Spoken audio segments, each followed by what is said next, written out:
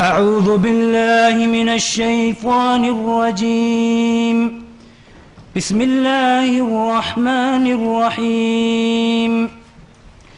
إذا السماء انفطرت وإذا الكواكب انتثرت وإذا البحار فجرت وإذا القبور بعثرت علمت نفس ما قدمت وأخرت. يا أيها الإنسان ما غرك بربك الكريم الذي خلقك فسواك فعدلك في أي صورة ما شاء ركبك. كلا بل تكذبون بالدين وإن عليكم لحافظين كراما كاتبين يعلمون ما تفعلون. إن الأبرار لفي نعيم وإن الفجار لفي جحيم يصلونها يوم الدين وما هم عنها بغائبين. وما أدراك ما يوم الدين ثم ما أدراك ما يوم الدين يوم لا تملك نفس لنفس شيئا والأمر يومئذ لله. صدق الله العظيم. Bismillah ar-Rahman ar-Rahim. In the name of Allah, most gracious, most merciful. When the sky is cleft asunder, when the stars are scattered, when the oceans are suffered to burst forth, and when the graves are turned upside down, then shall each soul know what it has sent forward and what it has kept back. O man, what has seduced you from your Lord, most beneficent? Him who created you, fashioned you in due proportion, and gave you a just bias. In whatever form he wills, does he put you together. Nay, but you do reject right and judgment. But verily over you are appointed angels to protect you, kind and honorable, writing down your deeds. They know and understand all that you do. As for the righteous, they will be in bliss, and the wicked, they will be in the fire, which they will enter on the day of judgment, and they will not be able to keep away therefrom. And what will explain to you what the day of judgment is? Again, what will explain to you what the day of judgment is? It will be the day when no soul shall have power to do aught for another, for the command that day will be holy with Allah.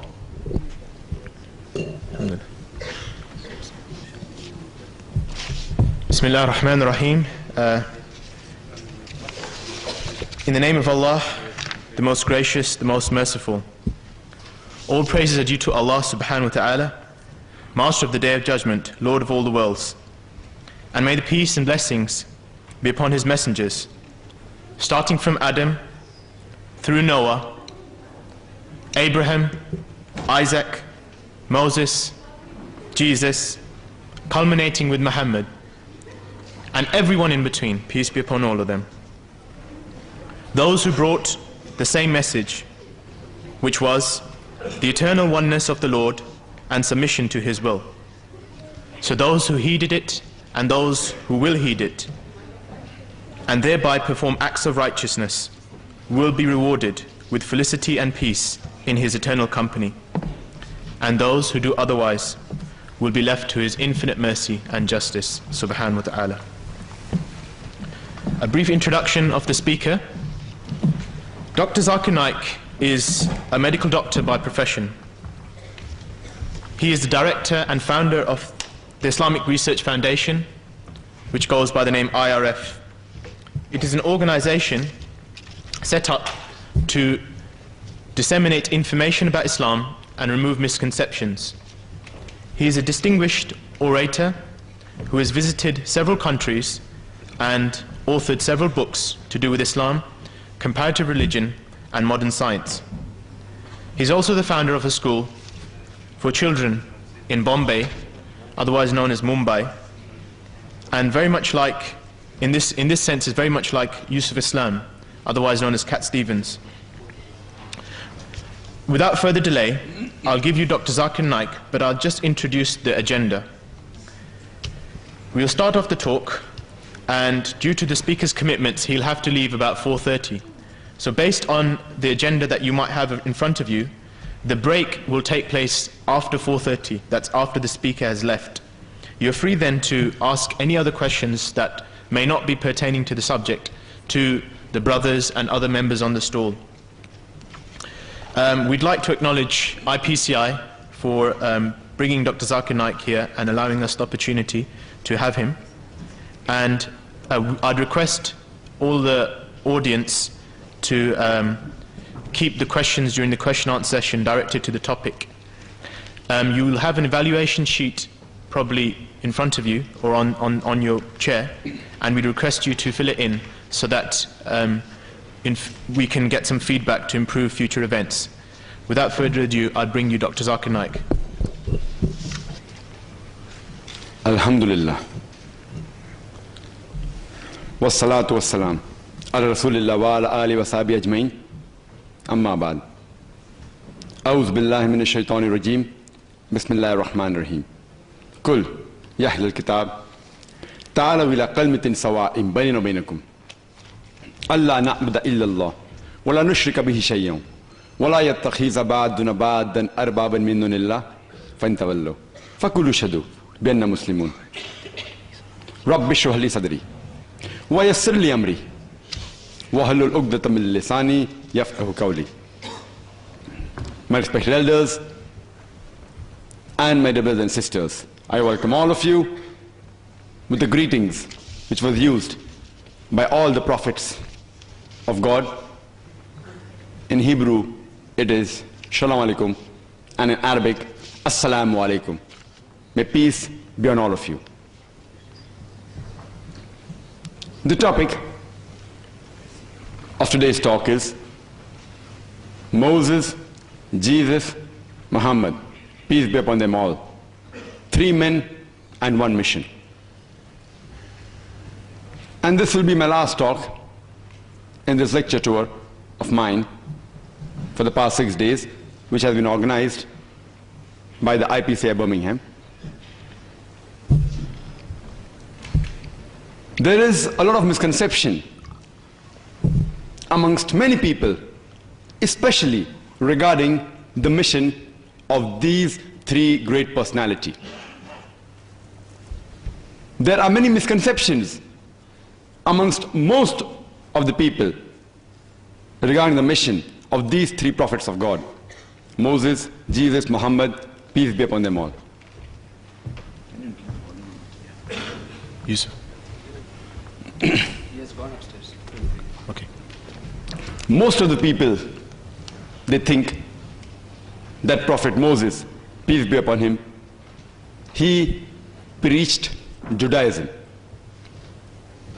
Most of the people think that Jesus Christ, peace be upon him, was the founder of this religion, Christianity, and he preached Christianity about 2000 years ago. And most of the people also think that Prophet Muhammad, peace be upon him, he is the founder of the religion of Islam, and Islam is a new religion which came into existence 1400 years ago. In fact, Islam is there since time immemorial, since man set foot on this earth. And Prophet Muhammad, peace be upon him, is not the founder of this religion, but he is the last and final messenger of Allah subhanahu wa ta'ala, of Almighty God.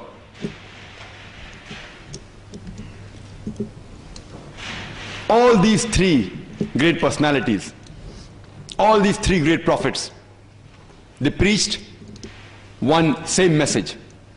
They had one same mission. That is, to preach to the people submission to the will of one God alone. And Allah says in the Quran, in Surah Fatir, chapter number 35, verse number 24, Allah says, وَإِم مِّنْ أُمَّةٍ إِلَّا خَلَا فِيهَا نَذِيرٌ. There is not a nation or a tribe to whom we have not sent a warner or a guide. Allah says in the Quran in Surah Ra'd, chapter number 13, verse number 7, وَلِكُلِّ قَوْمٍ هَادٍ. And to every nation have we sent a warner. That means Almighty God has sent a messenger, a prophet, to each and every nation, to each and every kind of people. There are 25 messengers, prophets of Almighty God, mentioned by name in the glorious Quran. For example, Adam, Noah, Abraham, Moses, Jesus, Muhammad, peace be upon them all. By name, 25 messengers are mentioned in the glorious Quran. And Islam is the only non-Christian faith which makes it an article of faith to believe in Jesus Christ, peace be upon him. No Muslim is a Muslim if he does not believe in Jesus Christ, peace be upon him. We believe that he was one of the mightiest messengers of Allah subhanahu wa ta'ala. We believe that he was Christ. He was the Messiah, translated Christ. We believe that he was born miraculously without any male intervention, which many modern day Christians today do not believe. We believe that he gave life to the dead with God's permission. We believe that he healed those born blind and lepers with God's permission. By name, there are 25 messengers mentioned in the Quran. But Allah also says in Surah Nisa, chapter number 4, verse number 164, and Surah Ghafir, chapter number 40, verse number 78, we narrate to you the stories of some of the messengers. Of the others we don't. That means only the stories of some of the messengers have been mentioned in the Quran. And a beloved Prophet Muhammad sallallahu alaihi wasallam, he said that there were 124,000 messengers sent on the face of the earth.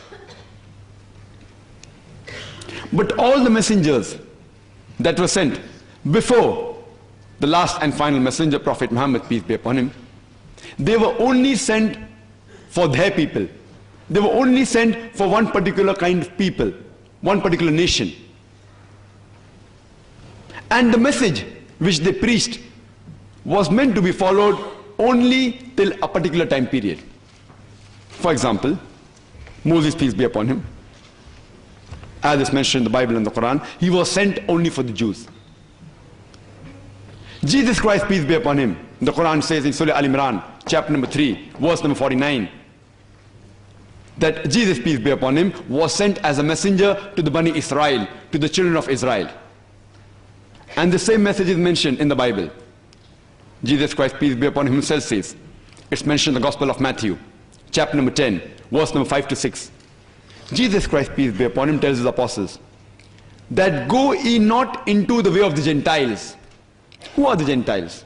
The Gentiles are the non-Jews, the Muslims, the Hindus.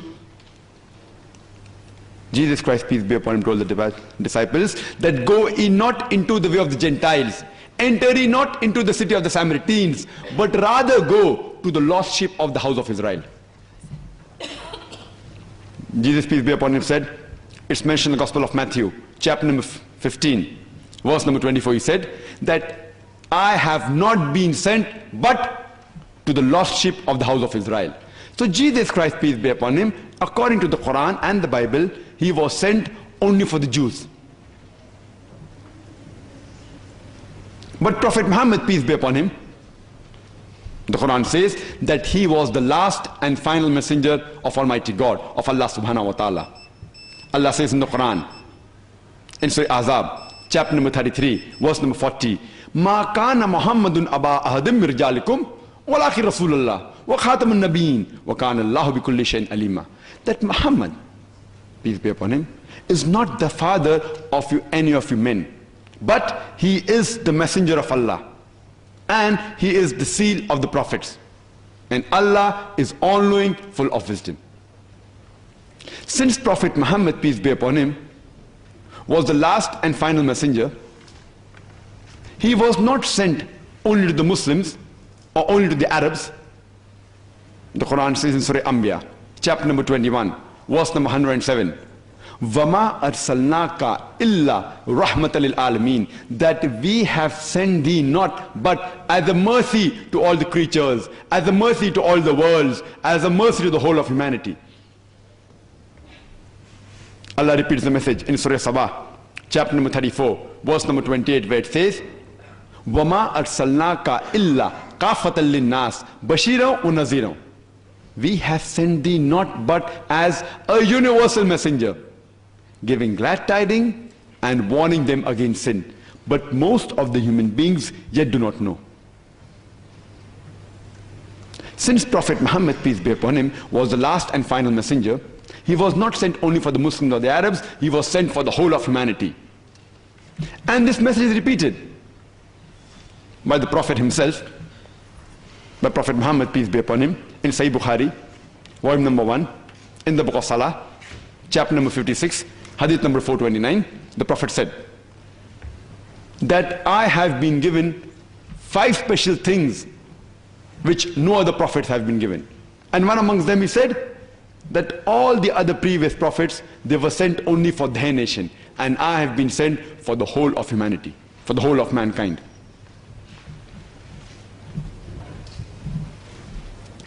Because Prophet Muhammad, peace be upon him, was the last and final messenger of Allah subhanahu wa ta'ala, of Almighty God, that's the reason he has been prophesied in all the major world religious scriptures. And he has also been prophesied by Moses, peace be upon him.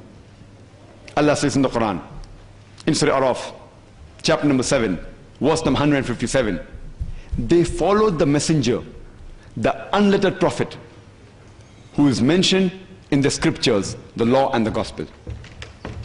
And if you read the Old Testament, you will find it's mentioned in the book of Deuteronomy, chapter number 18, verse number 18. Almighty God says that I shall raise thee up a prophet from among thy brethren, like unto thee, and I shall put my words into his mouth, and he shall command all that I say. This is a prophecy of a prophet to come. The Christians, they say that this prophecy is prophesying the coming and the advent of Jesus Christ, peace be upon him. And if we ask them that how does it prophesy the coming of Jesus Christ, peace be upon him, they say that the prophecy says, I shall raise thee up a prophet from among thy brethren, like unto thee. The prophet to come should be like Moses, peace be upon him. And the reason they give why Jesus Christ, peace be upon him, is like Moses, peace be upon him, is that Prophet Moses and Jesus, peace be upon them both of them were prophets of God. Moses and Jesus, peace be upon them both of them were Jew. If these two are the only criteria for the fulfillment of the prophecies, then all the prophets mentioned in the Bible after Moses, peace be upon him, they fulfill the prophecy, like Solomon, Ezekiel, Isaiah, Daniel, Hosea, Joel, John the Baptist. All of these were prophets of God, and all of them were Jew. If these two are the only criteria, then all the prophets mentioned in the Bible after Moses, peace be upon him, they fulfill this prophecy.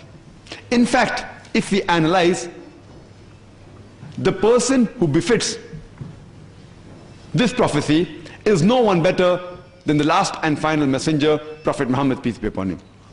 Because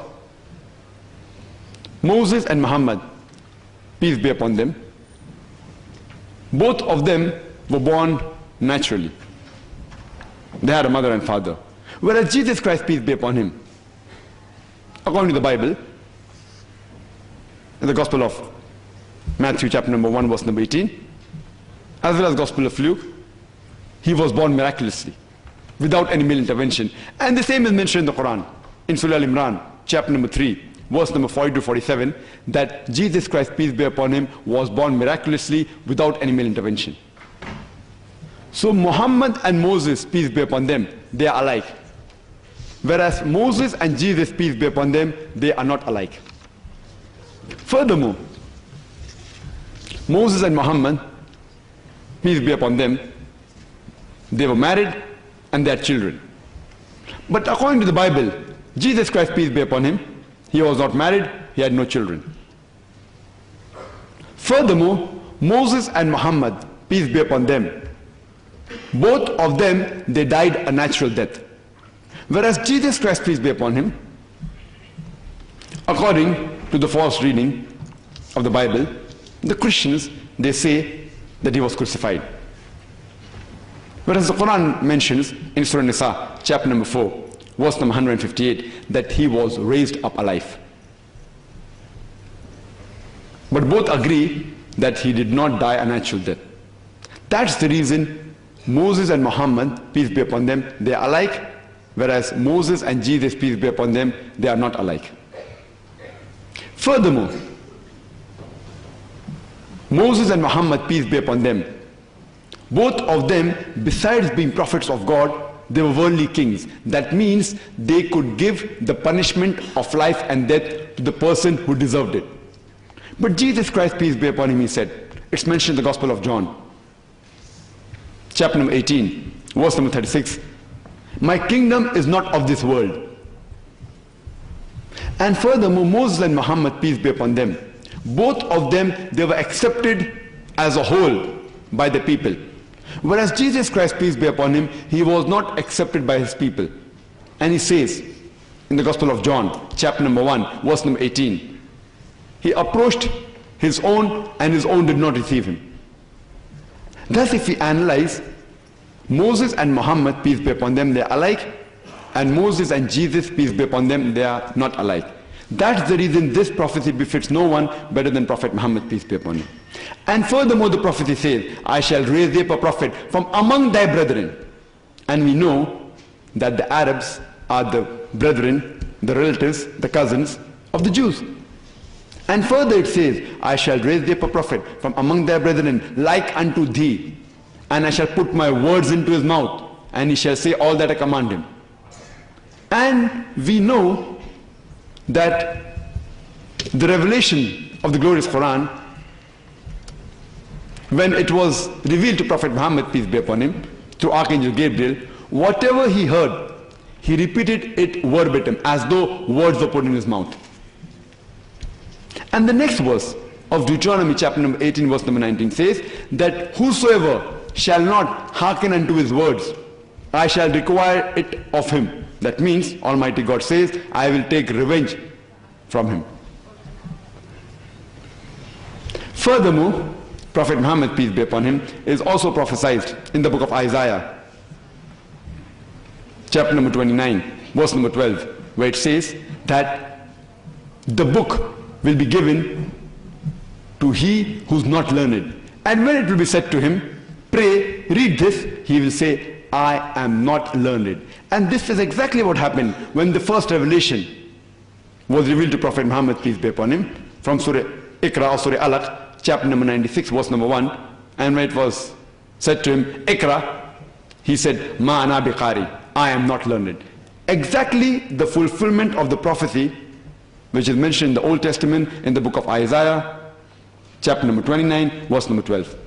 He's even mentioned my name in the Old Testament, in the Song of Solomon, chapter number 5, verse number 16, which says, Hikkum amitakim vikulli Muhammadim, Zaydudi Zairai Baina Jerusalem. Which means, his mouth is most sweet. He is altogether lovely. He is my beloved, he is my friend, O daughters of Jerusalem.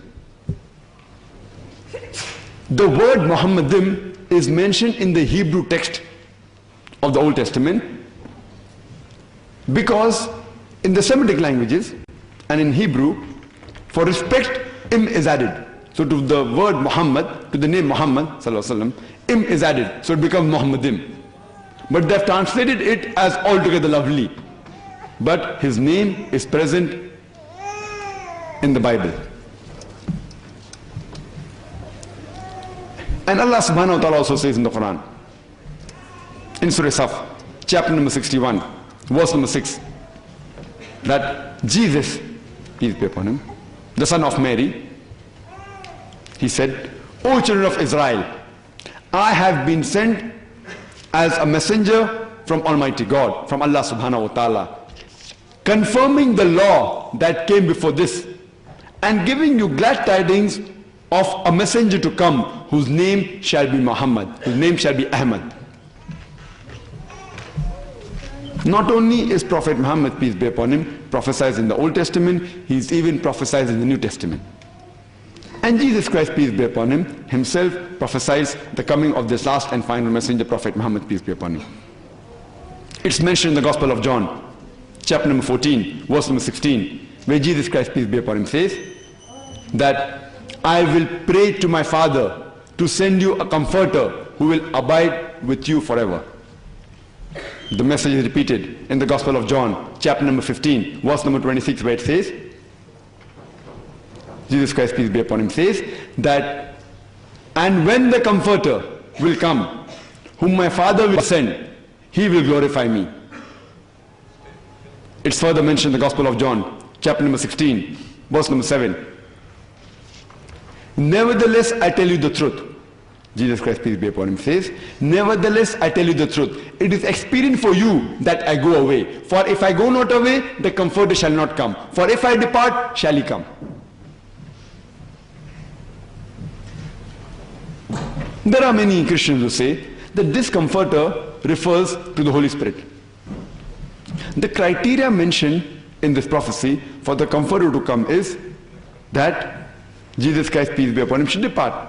Only if Jesus Christ, peace be upon him, departs, shall the comforter come. If he does not depart, the comforter shall not come. And we know from the Bible that the Holy Spirit was already there before Jesus Christ, peace be upon him, came in this world. He was there in the womb of the Elizabeth. The Holy Spirit was also there when Jesus Christ, peace be upon him, was being baptized. So surely this comforter mentioned in the Bible does not refer to the Holy Spirit. And the original word used, actually, it is parakletos, which means the praiseworthy. But they have changed it to paraclete, which means the merciful. But the translation given in the Bible is comforter. But irrespective, whether it is parakletos or paraclete, whether it is the praiseworthy or the merciful or comforter, alhamdulillah, all these translations, they befit no one better than the last and final messenger, Prophet Muhammad, peace be upon him. And Jesus Christ, peace be upon him, he further prophesied in the Gospel of John, chapter number 16, verse number 12 to 14, he said that I have many things to say unto you, but ye cannot bear it now. Howbeit, when he, the Spirit of truth, shall come, he shall guide you unto all truth. He shall not speak of himself. All that he hear shall he speak. He shall glorify me. Again, this prophecy confirms the coming of the last and final messenger, Prophet Muhammad, peace be upon him, he who gave to the world the last and final message of Almighty God. Allah says in the Quran, in Surah Rad, chapter number 13, verse number 38, that we have sent a revelation in every age. That means there was several revelations sent on the face of the earth. But by name, only 4 revelations of Almighty God are mentioned in the Quran. The Torah, the Zabur, the Injil, and the Quran. The Torah is the Wahi, the revelation which was given to Moses, peace be upon him. Zabur is the Wahi, the revelation which was given to David, peace be upon him. Injil is the Wahi, the revelation which was given to Jesus Christ, peace be upon him. And Quran is the last and final revelation which was given to the last and final messenger, Prophet Muhammad, peace be upon him. But all the revelations that came before the last and final revelation, the glorious Quran, they were only sent for one particular group of people. They were only sent for one nation. And the message which was mentioned in these scriptures was meant to be followed only till a particular time period. But the last and final revelation, the glorious Quran, it was not sent only for the Muslims or only for the Arabs, as the Quran says in Surah Ibrahim, chapter number 14, verse number 1. Alif Lam Ra. We have revealed the book to thee, Prophet Muhammad, peace be upon him, so that thou may leadest the humankind from darkness to light. Allah says in Surah Ibrahim, chapter number 14, verse number 52, that here is a message for humankind. Let them take warning therefrom. Let them know there is only one God. Let the men of understanding take heed. Allah says in Surah Baqarah, chapter number 2, verse number 185, Ramadan was the month in which the Quran was revealed, as a guidance to humankind, as a criteria to judge right from wrong. Allah says in Surah Az-Zumar, chapter 39, verse number 41, that we have revealed the book to thee, Prophet Muhammad, peace be upon him, to instruct the humankind. It does not say to instruct only the Muslims, or only the Arabs. It says to instruct the whole of humankind. Thus we know that all the 3 great prophets, all the 3 great personalities, Moses, Jesus, and Muhammad, peace be upon them all, they preached one common message of submission to the will of one true God. All of them, they preached Islam. Islam comes from the root word Sieemm or salam, which means peace. It also means submitting your will to Allah subhanahu wa ta'ala, to Almighty God. And any person who submits his will to God, in Arabic it's called as a Muslim. And if we read and if we analyze the scriptures of all these 3 great personalities, they had one common message of submission to the will of God.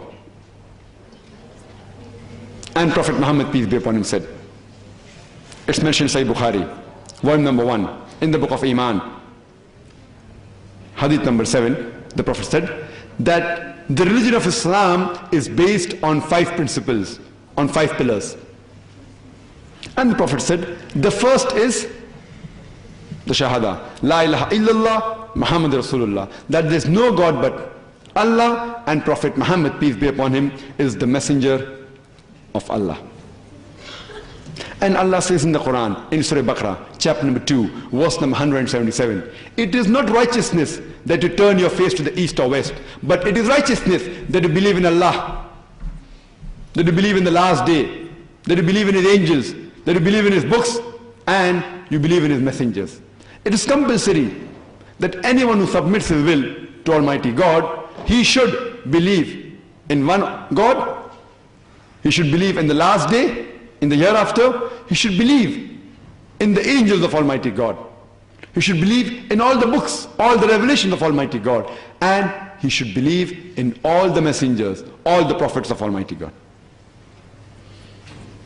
I started my talk by quoting a verse from the glorious Quran, from Surah Al-Imran, chapter number 3, verse number 64, which says, Kul ya ahlal kitab, say, O people of the book, say to the Jews and Christians, Ta'alaw ila kalmatin sawa'im baynana wa baynakum, come to common terms as between us and you.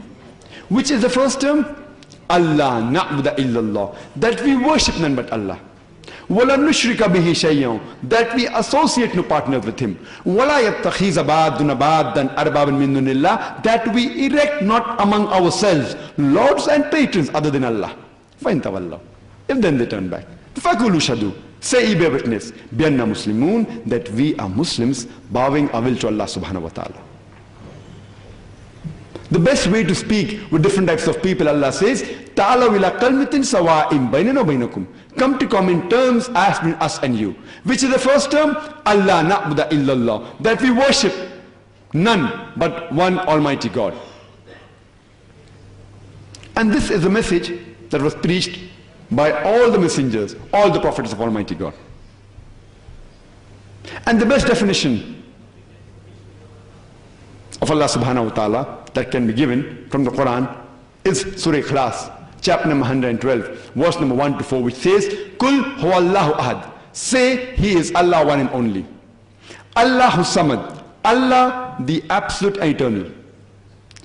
Lam yalid walam yulad, he begets not, nor is he begotten.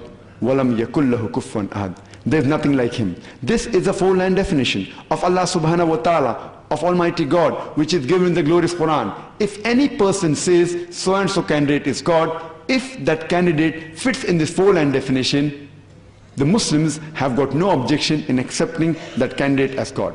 The first is Kul huwallahu ahad, say he is Allah one and only. Second, Allahu samad, Allah the absolute and eternal. Third, Lam yalid walam yulad, he begets not, nor is he begotten. Walam yakullahu kufuwan ahad, there is nothing like him. Surah Ikhlas is the touchstone of theology. It is the litmus test to confirm whether the candidate is Almighty God or not. And the same message was preached even by Prophet Moses, peace be upon him. It's mentioned in the book of Deuteronomy, chapter number 6, verse number 4. Moses, peace be upon him, said, Shama Israelu adnal haynu adnai khad. It's a Hebrew quotation which means, Hear, O Israel, the Lord, our God, is one Lord.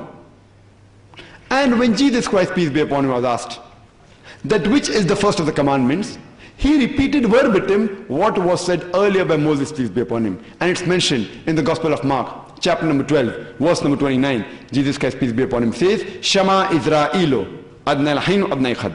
It's a Hebrew quotation which means, Hear, O Israel, the Lord, our God, is one Lord. And all the messengers of Almighty God, they preached that you should not associate partners, any partners, with this one true God. And it's mentioned in the Quran, in Surah Nisa, chapter number 4, verse number 116. And Surah Nisa, chapter number 4, verse number 48, it says that Allah subhanahu wa ta'ala will never forgive the sin of associating partners with him. Any other sin, if he pleases, he may forgive. But if anyone who has associated partners with Almighty God, he has strayed away very far. The biggest sin in any religion is associating partners with Almighty God. And the same message was given by Moses, peace be upon him. It's mentioned in the book of Exodus, chapter number 20, verse number 3 to 5, it says, Almighty God says, that thou shalt have no other God besides me. Thou shalt not make unto thee any graven image of anything, of any likeness, in the heaven above, in the earth beneath, and the water under the earth. Thou shalt not bow down to them, nor serve them, for I, thy God, thy Lord, is a jealous God. And the same message is further repeated in the book of Deuteronomy, chapter number 5, verse number 7 to 9, where it says that thou shalt have none other God besides me. Thou shalt not make unto thee any graven image of anything, of any likeness, in the heaven above, in the earth beneath, and in the water beneath the earth. Thou shalt not bow down to them, nor serve them, for I, thy God, thy Lord, is a jealous God. So if you read the message of these three great men, you get the message that they preached that you should worship only one God and you should not associate any partners with him. But unfortunately, yet there are some of the followers of these great men to attribute partners to Almighty God. There are many Christians who claim that Jesus Christ, peace be upon him, he claimed divinity. In fact, the Quran says in Surah Ma'idah, chapter number 5, verse number 72, it says, لَقَدْ قَفْرَ الَّذِينَ قَالُوا إِنَّ اللَّهُ هُوَ الْمَسِيحُ ابْنُ مَرْيَمَ. They are doing kufr, they are blaspheming those who say that Jesus Christ, peace be upon him, is Allah subhanahu wa ta'ala, is Almighty God. وَقَالَ الْمَسِيحُ, but said Christ, Ya Bani Israel, O children of Israel, A'budullah, worship Allah, Rabbi wa Rabbukum, who's my Lord and your Lord. Inno mishrik billah, anyone who associates partners with Allah, faqad harramallahu alayhi al-jannah, Allah will make Jannat haram for him. Paradise will be forbidden for him. وَمَا وَهُ النَّارِ وَمَا لِلظَّالِمِينَ مِنْ أَنصَارٍ, and fire shall be his dwelling place, and he shall have no helpers in the hereafter. Jesus Christ, peace be upon him, said, Inno mishrik billah, anyone who associates partners with Allah, faqad harramallahu alayhi al-jannah, Allah will make Jannat haram for him. وَمَا وَهُ النَّارِ وَمَا لِلظَّالِمِينَ مِنْ أَنصَارٍ, and fire shall be his dwelling place, and he shall have no helper in the hereafter. In fact, if you read the Bible, there is not a single unequivocal statement in the complete Bible where Jesus Christ, peace be upon him, himself says that I am God, or where he says worship me. I would like to repeat, there is not a single unequivocal statement in the complete Bible where Jesus Christ, peace be upon him, himself says that I am God, or where he says worship me. In fact, Jesus Christ, peace be upon him, himself said, it's mentioned in the Gospel of John, chapter number 14, verse number 28, he said, my Father is greater than I.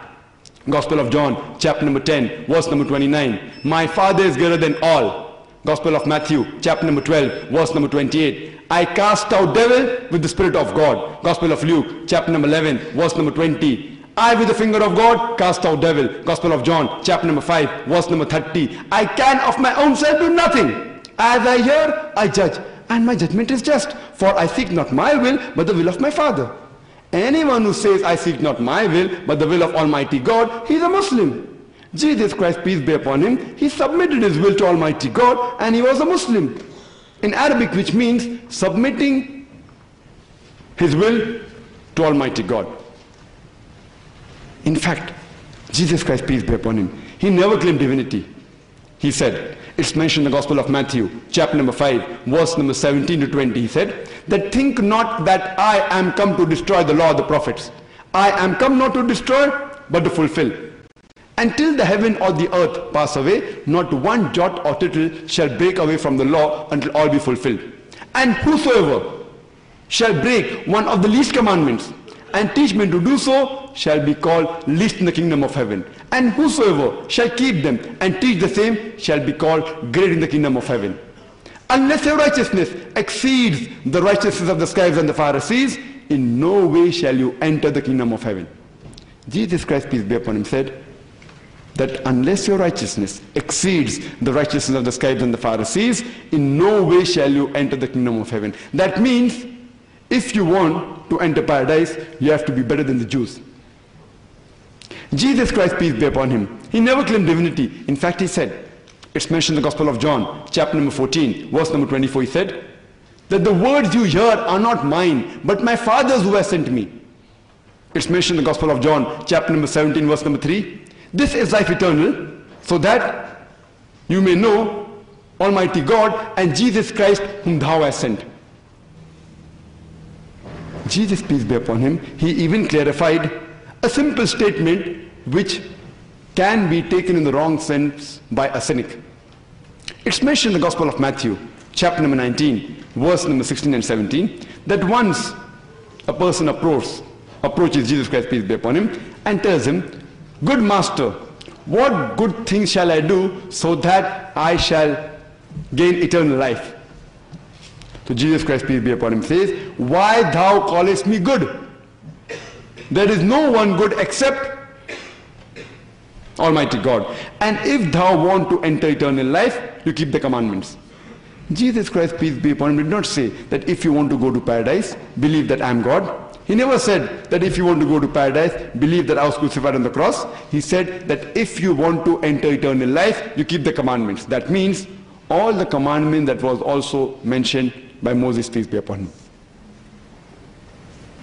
And it's mentioned in the book of Acts, chapter number 2, verse number 22. It says, "Ye men of Israel, listen to these words. Jesus of Nazareth, a man approved of God amongst you by wonders and miracles and signs which God did by him, and you are witness to it." Jesus of Nazareth, a man approved of God amongst you by wonders and miracles and signs which God did by him, and you are witness to it. Therefore, if you read the Bible, you should understand the correct message of Jesus Christ, peace be upon him. The Quran says in Surah Isra, chapter number 17, verse number 110, "Quludullah awidur Rahman, ayamatadu, falal asmaul husna." Say, call upon him by Allah or by Rahman. By whichever name you call upon him, to him belongs the most beautiful name. You can call Allah subhanahu wa ta'ala by any name, but it should be a beautiful name. It should not conjure up a mental picture. And there are no less than 99 different attributes given to Allah subhanahu wa ta'ala in the Quran. Ar-Rahman, Ar-Rahim, Al-Hakim, most merciful, most beneficent, most wise. No less than 99 different attributes. And this message that to Allah belongs the most beautiful name, besides Surah Isra chapter number 17 verse number 110, it's also mentioned in Surah Araf chapter number 7 verse number 180. And Surah Taha, chapter number 20, verse number 8. And Surah Al-Hashr, chapter 59, verse number 24. That to Allah subhanahu wa ta'ala belongs the most beautiful names. But the crowning one amongst all this is Allah. Why do we Muslims prefer calling Allah by the Arabic word Allah instead of the English word God? The reason is because a person can play mischief with the English word God. For example, if you add S to God, it becomes gods, plural of God. There is nothing like plural Allah. Kul huwa Allahu ahad. Say he is Allah one and only. If you add D-E-S-S to God, it becomes goddess, meaning a female God. There is nothing like male Allah or female Allah. Allah is a unique word. If you add a father to God, it becomes Godfather. He's my Godfather, he's my guardian. There's nothing like Allah Father or Allah Abba in Islam. If you add a mother to God, it becomes Godmother. There's nothing like Allah Mother or Allah Ammi in Islam. If you prefix a tin before God, it becomes tin God, meaning a fake God. There's nothing like tin Allah in Islam. That's the reason we Muslims, we prefer calling Allah by the Arabic word Allah instead of the English word God. But when the Muslims are speaking to non-Muslims who may not be aware about the concept of Allah subhanahu wa ta'ala, and if they use this word when they are speaking to non-Muslims, if they use God instead of Allah, I've got no objection, but I would like to remind them that God is not the appropriate translation of the Arabic word Allah. And this word Allah is mentioned in all the major religious scripture of the world. Even if you read in the Old Testament, the word for God is Allah, and for respect they add Im, Elohim, Allah or Elo. Similarly, when Jesus Christ, peace be upon him, when he was put on the cross, according to the Bible, it's mentioned that in Gospel of Matthew, chapter number 27, verse number 46, as well as Gospel of Mark, chapter number 15, verse number 34. When he was put on the cross, he cried out, Eli, Eli, lama sabachthani, so as to say, O God, why hast thou forsaken me? In each and every language, each and every translation of the Bible, this phrase of Jesus Christ, peace be upon him, on the cross has been maintained. Any translation of the Bible you read, any version of the Bible, this phrase, Eli, Eli, lama sabachthani, has been maintained. Now, does this Eli, Eli, lama sabachthani sound like, oh God, why hast thou forsaken me? Does Allah lama sabaqtani sound like Jehovah, Jehovah, why hast forsaken me? But if you translate into Arabic, Hebrew and Arabic are sister languages. If you translate Allah lama sabaqtani into Arabic, it means Allah lama taraktani. Does that sound similar? Yes. And if you read the Scofield's Dictionary of the Bible, written by Reverend Scofield, he mentions that Allah, and the alternate spelling he gives, E-L-A-H, or Allah, A-L-A-H, is the same as God.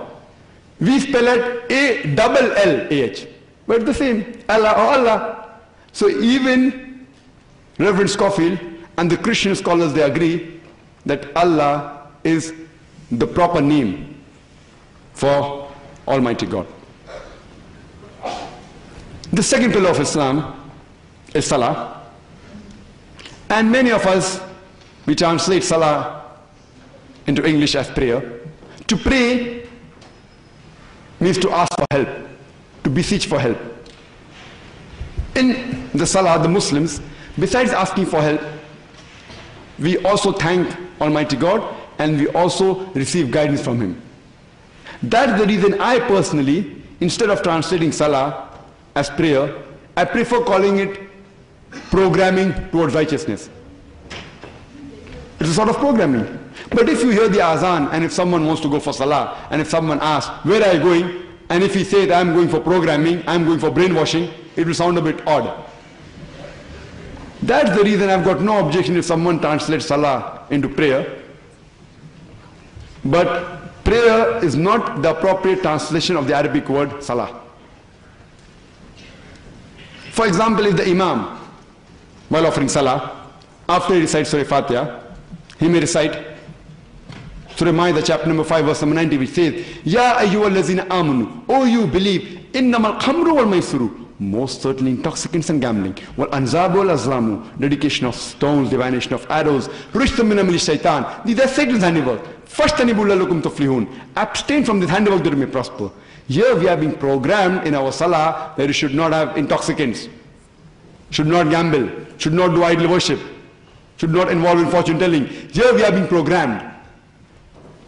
The Imam may recite after Surah Fatiha, Surah Baqarah chapter number 2 verse number 188, which says that spend not your wealth on vanities, nor use it as a bait for judges, in order you may eat little bit of other person's wealth unknowingly. Here our Creator is giving us guidance that you should not bribe. We are getting programmed that bribing is wrong. That's the reason Allah says in the Quran, in Surah Ankabut, chapter number 29, verse number 45, Utlu ma uhiya ilayka min al-kitabi, waqimus salata, inna salata tanha anil fahsha'i wal munkar. That recite of what we have revealed to thee by inspiration, and establish regular salah, for salah restrains you from shameful and unjust deed. And we Muslims, we offer salah minimum 5 times a day. How for a very healthy body you require about 3 meals a day, similarly for a very healthy soul, minimum 5 times salah is required. We see the amount of wrong things happening around us, because once if the program is done to the computer, it gets programmed. But the human beings, we have a free will. There are high chances that we can get deprogrammed. That's the reason we program ourselves. We offer salah minimum 5 times a day, because of the evil we look around us, so that we stay on the Siratul Mustaqim. And the requirements and the commandments of Allah subhanahu wa ta'ala, as far as salah is concerned, this commandment was given to Moses, peace be upon him. It's mentioned in the Quran in Surah Taha, chapter number 20, verse number 11 and 12, that when Moses, peace be upon him, when he approached the fire, he heard a voice, O Moses, verily I am your Lord. Take off thy shoes from thy feet, for the place where thou standest is holy grounds. You are in the sacred valley of Tuwa. This commandment was also given to Moses, peace be upon him. It's mentioned in the Old Testament. It's mentioned in the book of Acts, chapter number 7, verse number 33. It says that, O Moses, draw not nigh hither, put off thy shoes from thy feet, for the place where thou standest is holy grounds. This message is also repeated in the book of Exodus, chapter number 3, verse number 5. The Almighty God says to Moses, draw not nigh hither, put off thy shoes from thy feet, for the place where thou standest is holy grounds. So since this was a commandment given to Moses, that before offering prayers, we should take off the shoes from their feet.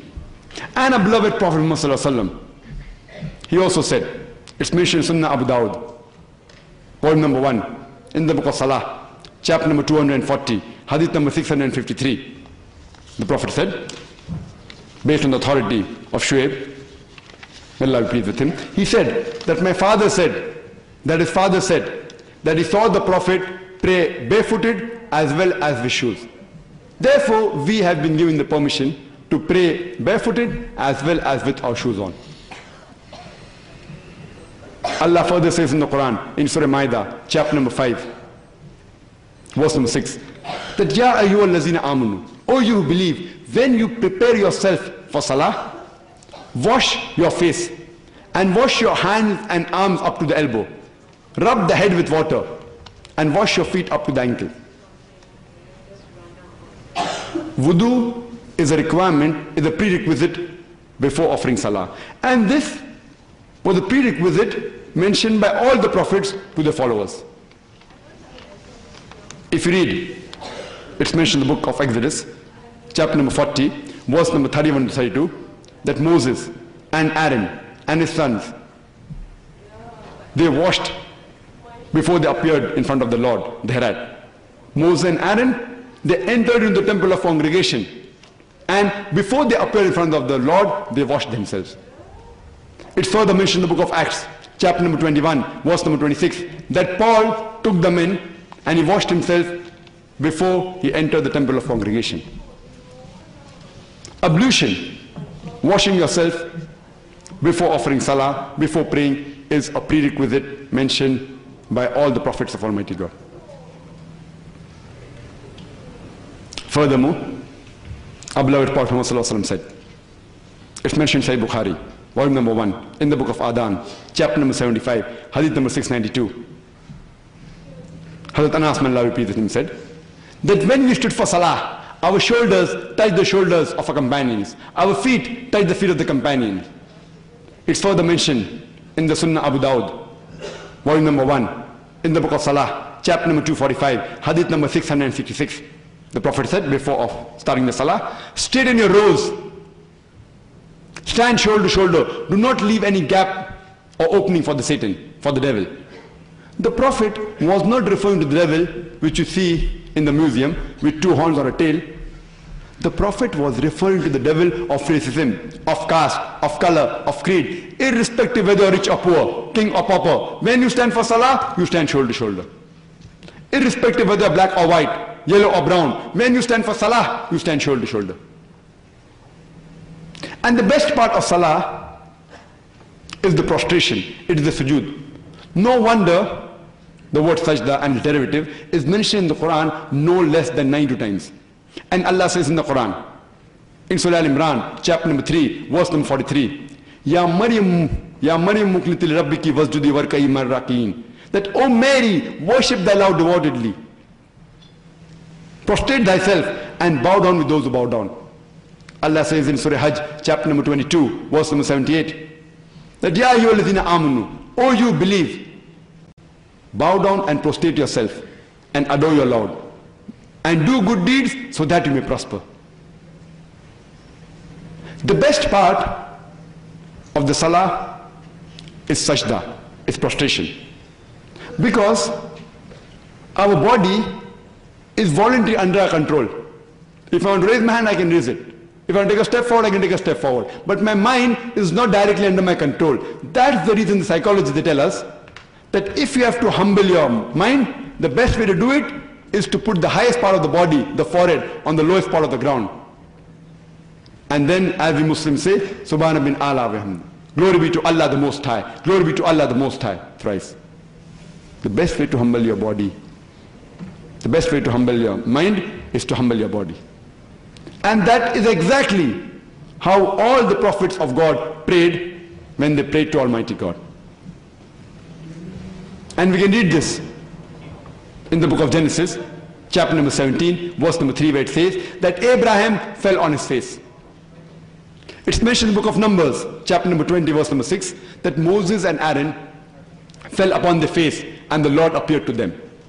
It's mentioned in the book of Joshua, chapter number 5, verse number 14, that Joshua fell on his face and he prayed to God.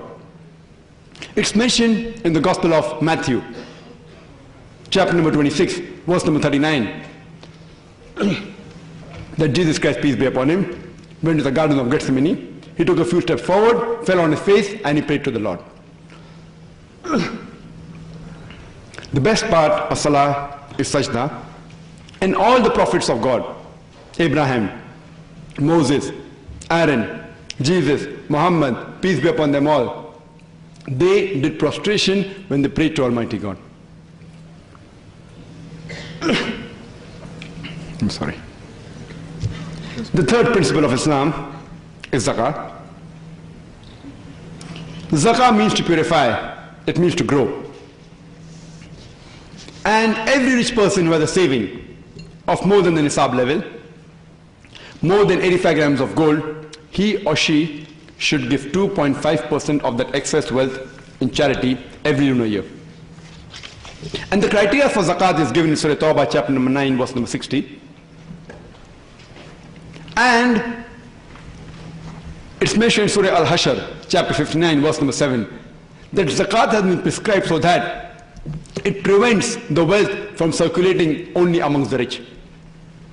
If every rich human being in the world gives zakat, poverty will be eradicated from this world. There will not be a single human being who will die of hunger. That's the reason it's also mentioned in the 1 Peter's, chapter number 8, verse number 4, where it says that give fervent charity, for verily charity covers up multitudes of sin. It's mentioned in 1 Peter chapter 4, verse number 8, that give fervent charity, for charity covers up multitudes of sin. The fourth pillar of Islam is Sieemm, or fasting, that we should abstain from food, drink and sex from dawn to sunset for one complete lunar month in the month of Ramadan every lunar year. And Allah says in the Quran in Surah Baqarah, chapter number 2, verse number 183, that fasting has been prescribed to you as it was prescribed to people who came before you, so that you may learn self-restraint. The reason fasting has been prescribed is so that you may learn self-restraint. And today the psychology, they tell us that if you can control your hunger, you can control almost all your desires. And there are various benefits in fasting, various medical benefits too. It increases the intestinal absorption, it decreases the cholesterol level, it gives an opportunity to inculcate in your life good things, it gives an opportunity to stay away from bad things. If a person can stay away from alcohol from sunrise to sunset, he can very well do it from the cradle to the grave. If a person can abstain from smoking from sunrise to sunset, he can very well abstain from the cradle to the grave. And that's the reason fasting has also been prescribed in the Bible. It's mentioned in the Gospel of Matthew, chapter number 17, verse number 21, as well as Gospel of Mark, chapter number 9, verse number 29, that the believers should fast. The fifth pillar is Hajj. That's a pilgrimage to the holy city of Makkah, that every adult who has the means to perform Hajj and his health permits him, he should at least perform Hajj, the pilgrimage to the holy city of Makkah during the month of Hajj, at least once in his lifetime. And here we find that this is the biggest annual gathering of the world. About 2.5 million people gather from different parts of the world, from USA, from Canada, from UK, from Singapore, from Malaysia, from Indonesia, from India, from Pakistan, from different parts of the world. And the men, they're dressed up in 2 pieces of unsewn cloth, preferably white. You cannot identify the person standing next to you whether they're a king or a pauper. It's the best example of universal brotherhood. And that's the reason that the pilgrimage to the holy city of Makkah is even mentioned in the Bible. It's mentioned in the Bible in the book of Psalms, chapter number 84, verse number 4 to 7, that blessed are those who make a trip to the sacred valley of Bakka. And Bakka is another name for Makkah, which is also mentioned in the Quran in Surah Al-Imran, chapter number 3, verse number 96, that the first place of worship of Allah was Bakka, which is another name for Makkah. These were in brief the 5 pillars of Islam, submitting our will to Almighty God. But this does not constitute the complete religion. But if the pillars, if the principles are strong, inshallah, God willing, even the structure will be strong. If you submit your will to Almighty God, you are following His commandments. And Allah says in the Quran, in Surah Dhariyat, chapter number 51, verse number 56, وَمَا خَلَقْتُ الْجِنَّ وَالْإِنسَ إِلَّا لِيَعْبُدُونَ, that we have created the jinn and the men not but to worship me. The reason the human beings have been created is to worship, is to obey the Creator, Allah subhanahu wa ta'ala, Almighty God. If you obey the commandments of Almighty God, you are submitting your will to Almighty God. For example, Allah says in the Quran, in Surah Ma'idah, chapter number 5, verse number 90, Ya ayyuhallazina amanu, O you believe, innamal khamru wal maisiru, most certainly intoxicants and gambling, wal anzabu wal azlamu, dedication of stones, divination of arrows, rushtum min amali shaitan, these are Satan's handiwork. Fashtanibu lalakum tuflihun, abstain from this handiwork that you may prosper. Here we are guided by our Creator that you should not have intoxicants, that you should not gamble, should not do idol worship, should not do fortune telling. The same message is repeated in the Bible. It's mentioned in the book of Proverbs, chapter number 20, verse number 1, that wine is a mocker, and whosoever has it is deceived. This message is repeated in the book of Ephesians, chapter number 5, verse number 18, that be not drunk with wine. Even the other prophets of God, besides Prophet Muhammad, peace be upon him, Moses and Jesus, peace be upon them, they prohibited the drinking of intoxicants. If you obey the commandments of Almighty God, you are submitting your will to Almighty God. It's mentioned in the Quran in no less than 4 different places. In Surah Baqarah, chapter number 2, verse number 173. In Surah Ma'idah, chapter number 5, verse number 3. In Surah Anam, chapter number 6, verse number 145. And Surah Nahl, chapter number 16, verse number 115. It says, حُرِّمَتْ عَلَيْكُمُ الْمَيْتُةُ وَالدَّمُ وَلَحْمُ الْخِنْزِيرِ وَمَا أُهِلَّ لِغَيْرِ اللَّهِ بِهِ. Forbidden for you for food are dead meat, blood, the flesh of swine, and any food on which any name besides Allah's name is invoked. These 4 foods has been prohibited in the Quran. Dead meat, blood, flesh of swine, and any food on which any name besides Almighty God's name is taken. And these 4 foods have also been prohibited in the Bible. It's mentioned in the book of Leviticus, chapter number 17, verse number 15. And the book of Deuteronomy, chapter number 14, verse number 21, that you shall not have the meat that died of itself. That means dead meat is prohibited in the Bible. And drinking of blood has been prohibited in the Bible in no less than 5 different places. It's mentioned in the book of Genesis, chapter number 9, verse number 4. In the book of Leviticus, chapter number 17, verse number 14. In the book of Deuteronomy, chapter number 12, verse number 16. In the 1 Samuel, chapter number 14, verse number 33. And the book of Acts, chapter number 15, verse number 29. In no less than 5 different places, drinking of blood has been prohibited in the Bible. If you read the Bible even prohibits pork. It's mentioned in the book of Leviticus, chapter number 11, verse number 7 and 8, that the swine, though it has cloven foot, it chews not the cud. It's unclean for you. Thou shalt not eat its flesh, nor touch its carcass. It's unclean for you. The same message repeated in the book of Deuteronomy, chapter number 14, verse number 8, that the swine, though it has cloven feet, it chews not the cud. It's unclean for you. Thou shalt not eat its flesh, nor touch its carcass. It's repeated for the third time in the book of Isaiah, chapter number 65, verse number 2 to 5, that you shall not have the flesh of swine. So all the prophets, not only Prophet Muhammad, peace be upon him, even Prophet Moses and Prophet Jesus, peace be upon him, they have prohibited the eating of pork, the flesh of swine. And the fourth food, any food on which any name besides God's name is taken, it's even prohibited in the book of Acts, chapter number 15, verse number 29, and the book of Revelation, chapter number 2, verse number 14. So all the foods which are prohibited in the Quran, in these verses, are also prohibited in the Bible. Prohibited by both Moses and Jesus, peace be upon him. Because Jesus said, peace be upon him, in the Gospel of Matthew, chapter number 5, verse number 70 to 20, that if you break even one law or tittle, one jot or tittle from the law, you shall not enter paradise. Means you have to follow everything what is mentioned in the Old Testament. So if it's mentioned in the Old Testament, it becomes compulsory for both the followers of Moses, peace be upon him, and the followers of Jesus Christ, peace be upon him, to obey the commandment. If you obey the commandment of Almighty God, you are submitting your will to Almighty God. If you are honest in business, you are submitting your will to Almighty God. If you love your neighbors, you are submitting your will to God. As Jesus Christ, peace be upon him, said, love thy neighbors. And it's also mentioned in the Quran, in Surah Ma'un, chapter number 107, verse number 1 to 7, that woe to those who pray only to be seen of men and do not even provide neighborly needs.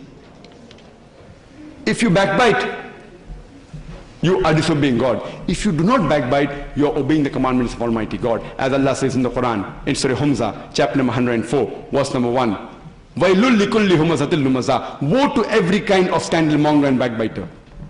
If you respect your parents, you are submitting your will to Almighty God. Allah says in the Quran, in Surah Isra, chapter number 17, verse number 23 to 24, that we have ordained for the human beings that you worship none but me, and that you be kind to your parents. And if one of them or both of them reach old age, do not say a word of contempt, but lower to them your wing of humility, and address them in honor, and pray to the God that blessed them as they cherished me in childhood. If you marry, you are submitting your will to Almighty God.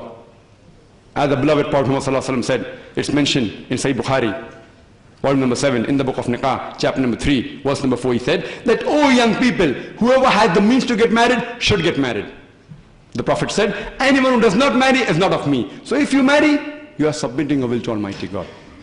If you love your wife, you are submitting your will to Almighty God.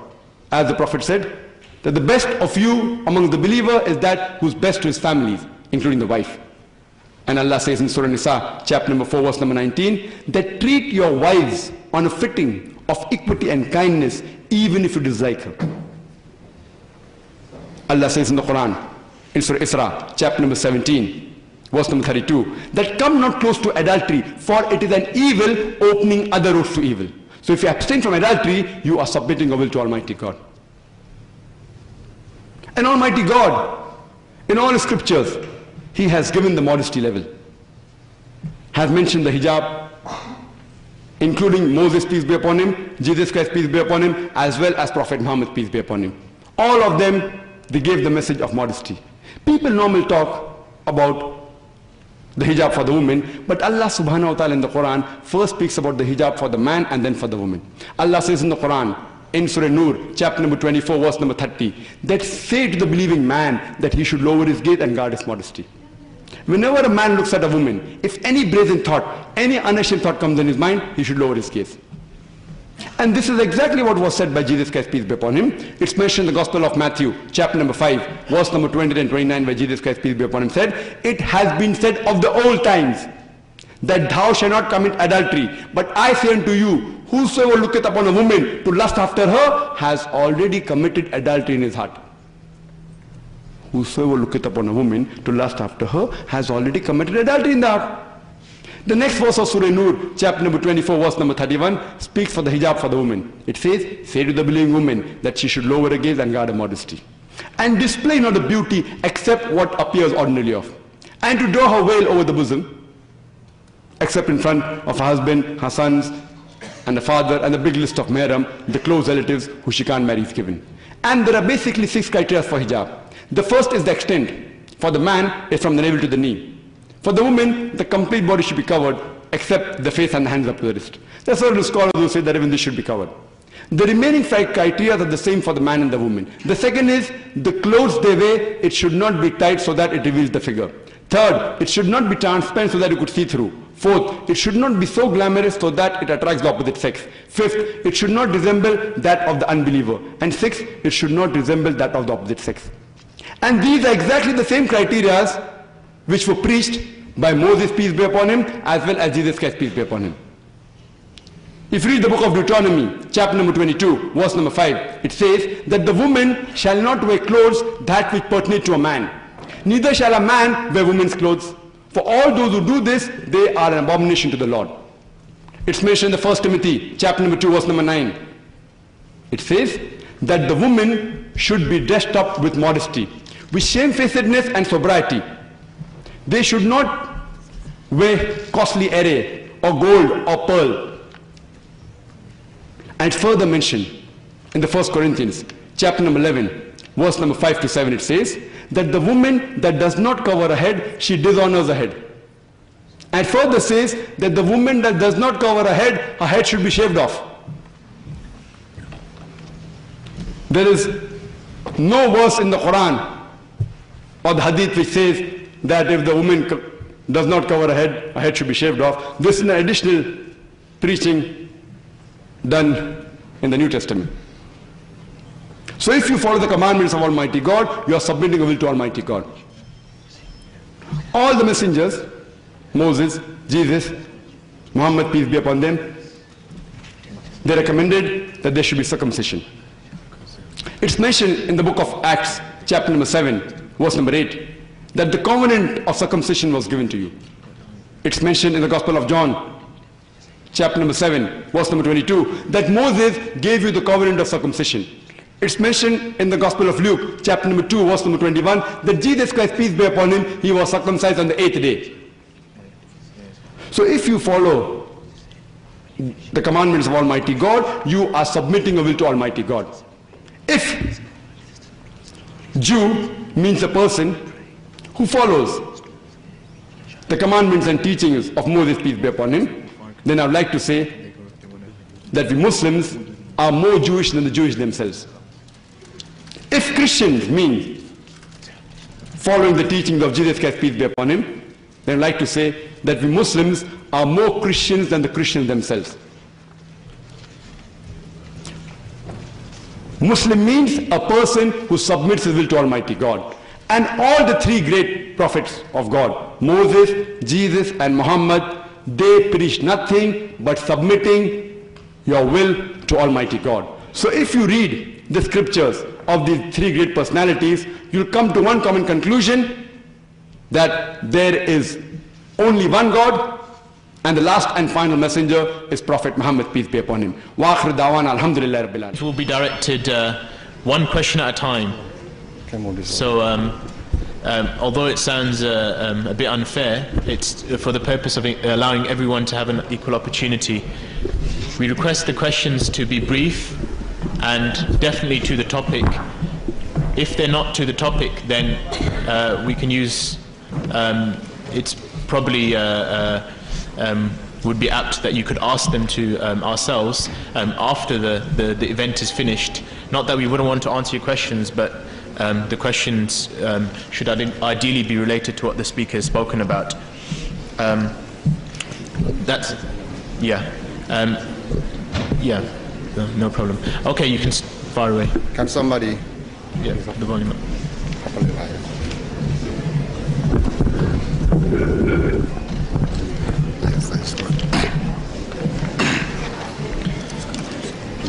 Well, good afternoon, ladies and gentlemen, brothers and sisters. My question in particular, and I hope I have sufficient time for a brief comment, is concerning the speaker which says that Jesus only came for his nation. And he quoted a scripture there where he says, he came unto his own, and his own receive him not.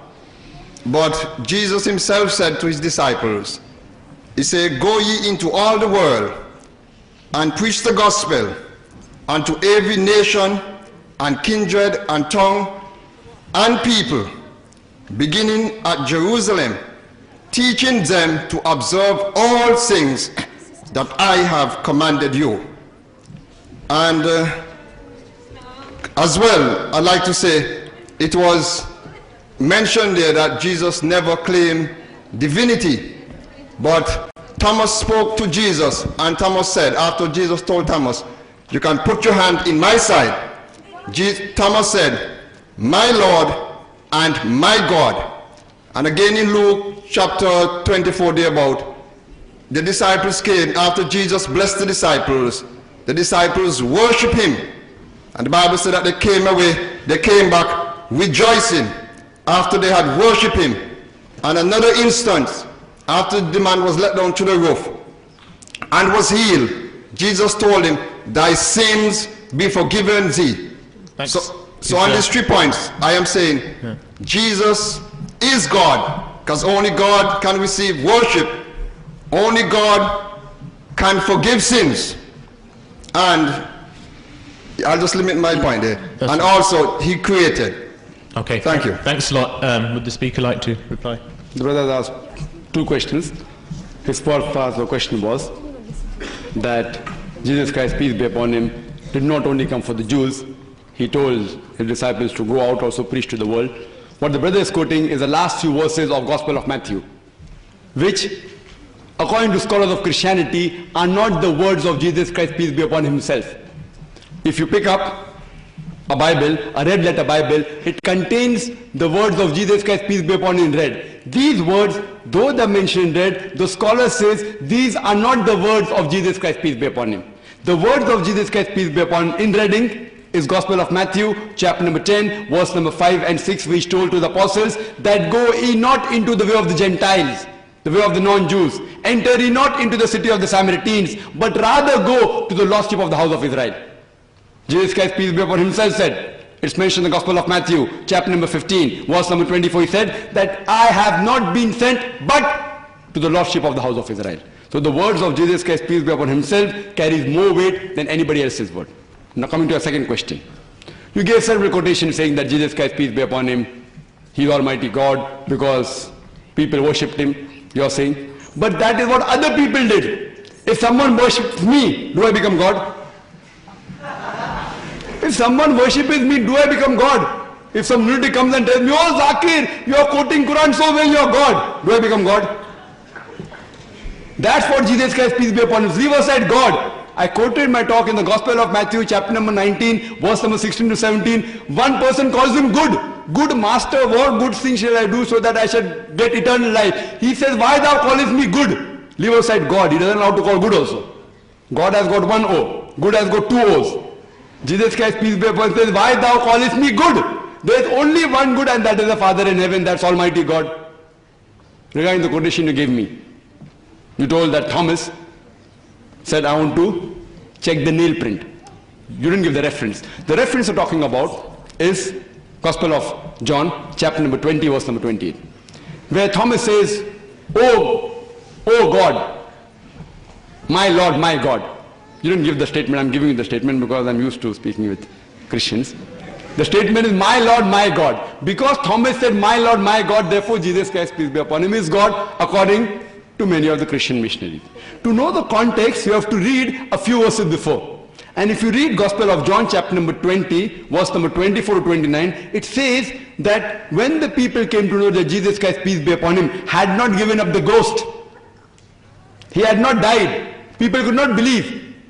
When all the disciples were discussing, Thomas said, I will not believe it until I see the nail print with my own eyes in the hands of Jesus Christ, peace be upon him, until I put my finger into his hand, until I thrust my hand into his side. So when Jesus Christ, peace be upon him, comes, he says, oh Thomas, see the nail print, put thy finger into my hand and put thy arm into my side. And then Thomas, peace be upon him, says that, my Lord, my God. This is an exclamation. For example, you know, if I'm discussing for a long time, and if I'm talking to a friend, and he says, my God, it is 4:30. Does it mean I'm calling him God? It's just exclamation. Yeah, so if If it was false, Jesus would have rebuked him. That's what I'm telling you. Will my friend tell me, oh, don't call me God? He understands it's an exclamation. If I'm talking to my friend and he says, oh, it's late, my God, it is 5 o'clock, I have to go. So we are telling, oh, don't call me God. I have the sense, I'm not a lunatic to tell him, don't call me God. I know he's not calling me God. It's an exclamation. My God, it is so late. So if you read the context, you'll come to know there is not a single unequivocal statement. And furthermore, in my talk, what I said, Jesus Christ himself did not say. All the 3 quotations you gave was of somebody else telling he's God. What I told in my talk, I challenge any Christian.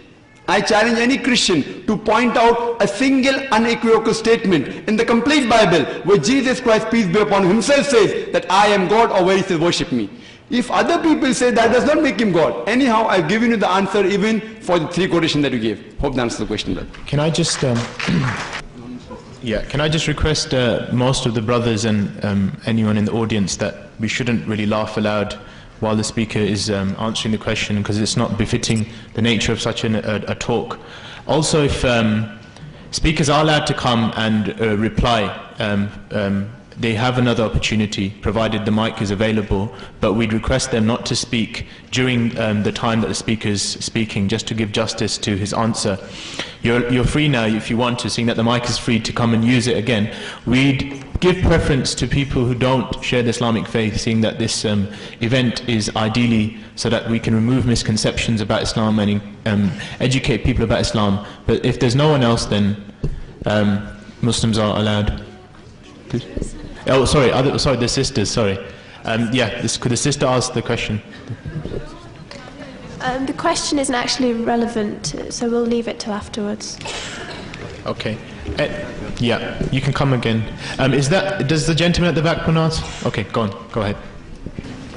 What I'm really, as the brother mentioned there, that Jesus did not rebuke Thomas, and when he was worshipped, that anybody could receive worship as well. But if you study the scriptures carefully, you will see in Revelation chapter 19 and verse 10, when John was in vision there, and John fell down to worship an angel, and the angel stopped him and said, see that thou doest it not, for I am of thy fellow servant, thy brethren. Worship God, for him only shall thou worship, or so on, or worship God. Now I'm saying here that Jesus Christ was perfect in all his ways. He said there was no sin found in him. He said of the Jews, which of you convicted me of sin? And certainly in his life, he never did anything that was wrong. And the very fact that the Bible records that the disciples worship him, now if they had done something wrong, certainly Jesus would have withheld himself, certainly he would have rebuked them. I can remember that after Jesus rose from the grave, that the woman came at the tomb and fell down to worship him, to hold him. Can the speaker just limit it? Yes, I'm not limited here. So what I'm saying there really is that if worship was not due to Jesus, he certainly would have refused it. And secondly, if he was not God, as Thomas said, then certainly he would have rebuked such a statement. Thanks a lot for your Thank point. you. Okay. The brother again has given the same statement, that people worship Jesus Christ, peace be upon him, and he didn't rebuke them. That means that he accepted it. Brother, all these statements you have mentioned, all these quotations are in black. Black means not the words of Jesus Christ, peace be upon him. So if it's not the word of Jesus Christ, peace be upon him, how can Jesus Christ stop them? The only way Jesus Christ, peace be upon him, can stop them if the words are in red. And the quotation which I gave you in my talk are the words in red, said by Jesus Christ, peace be upon himself.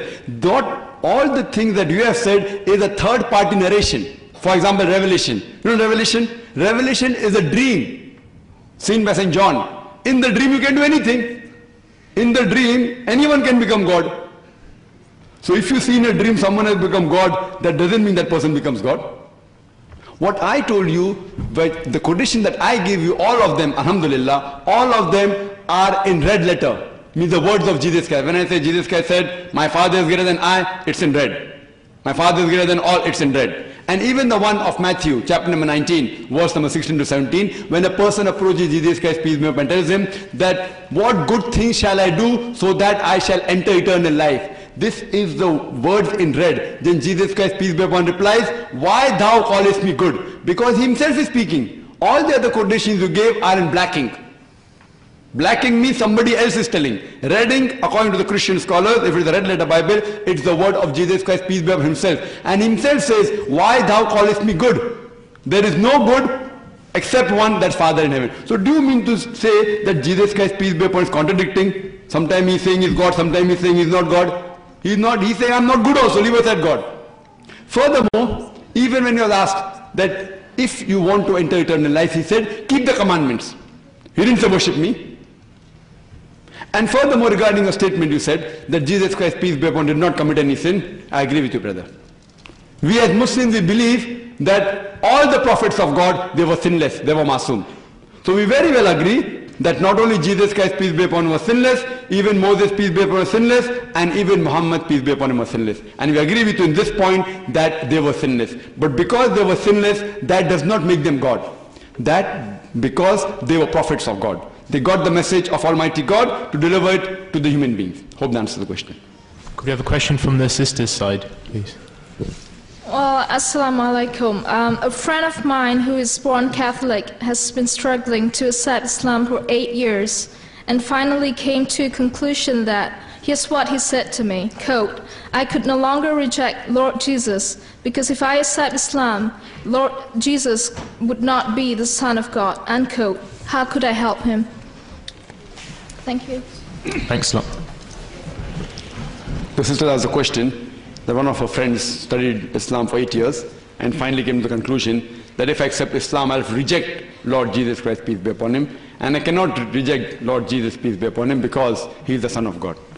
Regarding the first part of his statement, that he'll have to reject Jesus Christ, peace be upon him. If he rejects Jesus Christ, peace be upon him, he cannot be a Muslim. To be a Muslim, one of the criteria is he has to accept Jesus Christ, peace be upon him, as one of the mightiest messengers of Almighty God. If he rejects Jesus Christ, peace be upon him, he cannot be a Muslim. So first part of his problem is solved. As I mentioned in my talk, that Islam is the only non-Christian faith which makes it an article of faith to believe in Jesus Christ, peace be upon him. Any other religion he accepts, he'll have to reject Jesus Christ, peace be upon him, except Islam. Now coming to the second part of the question, that how can he cannot reject that Jesus Christ, peace be upon him, is not Son of God. As far as the term the Son of God is concerned, God has got sons by the tons in the Bible. If you read the Bible, Bible says Adam was son of God, David was son of God, Ephraim was son of God, Israel was son of God. It's mentioned in the Bible in the book of Romans that as many are led by the Spirit of God are sons of God. Means whosoever is a righteous person is a son of God. If you are righteous, you are son of God. If I am righteous, I am son of God. So most verily we do agree that Jesus Christ, peace be upon him, most verily was the Son of God. We have no objection. But there are many Christians who say that no. He is not a normal son. He is the begotten Son of God. And they quote Gospel of John, chapter number 3, verse number 16. They say that for God so loved the world that he gave his only begotten Son. Whosoever believeth in him shall not die but have everlasting life. This is the only quotation they can give to prove that Son of God, Jesus Christ, peace be upon him, was different. He was unique. Gospel of John, chapter number 3, verse number 16. For God so loved the world that he gave his only begotten Son. Whosoever believeth in him shall not die but have everlasting life. What is the meaning of the word begotten?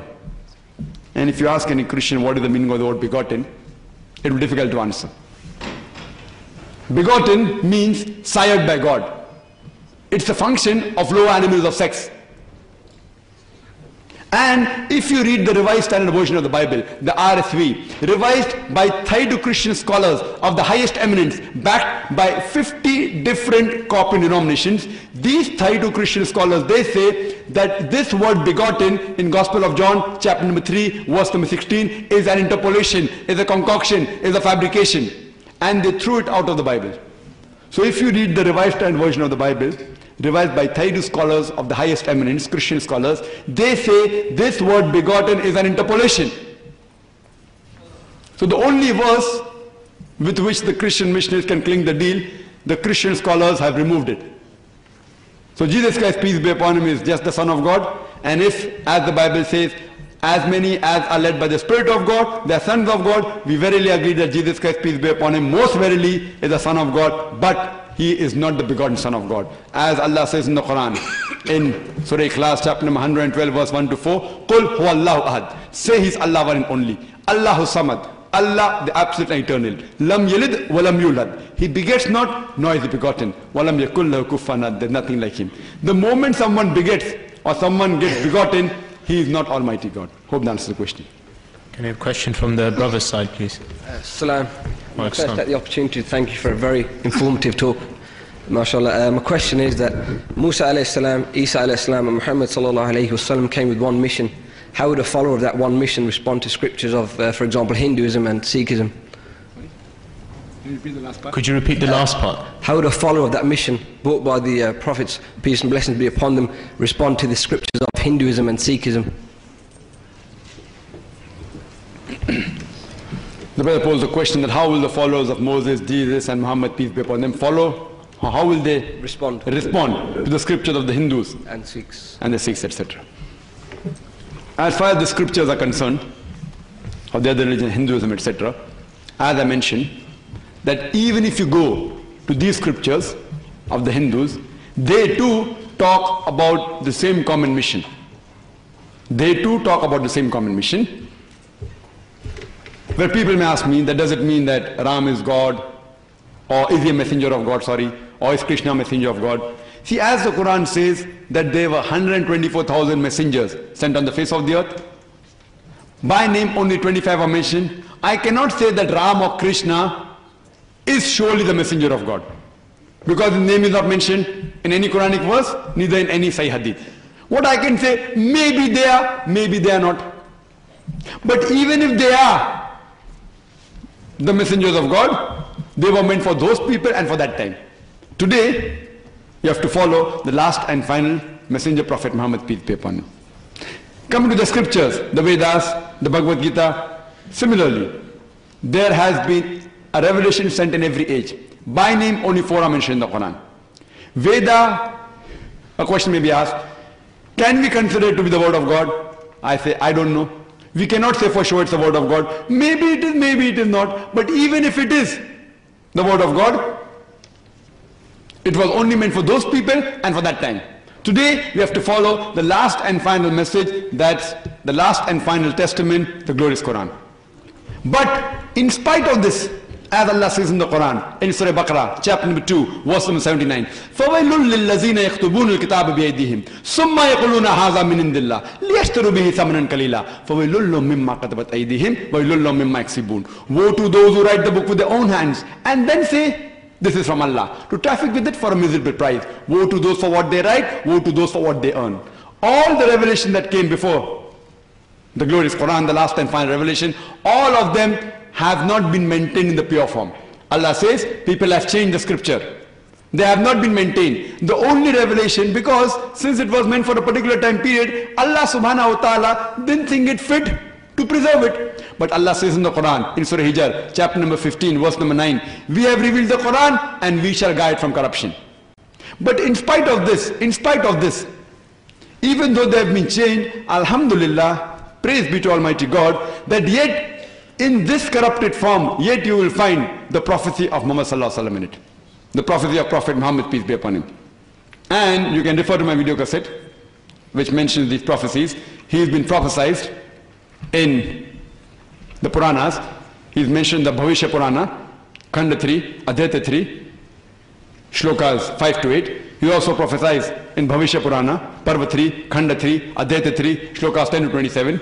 He prophesies in the Sieemm Ved, book number 2, chapter number 6, verse number 8. He prophesies in the Kuntap Suktas, that is the Atharva Ved, book number 20, hymn number 127, verse number 1 to 13. He's been prophesied in the Atharva Ved, book number 20, chapter number 20, verse number 6.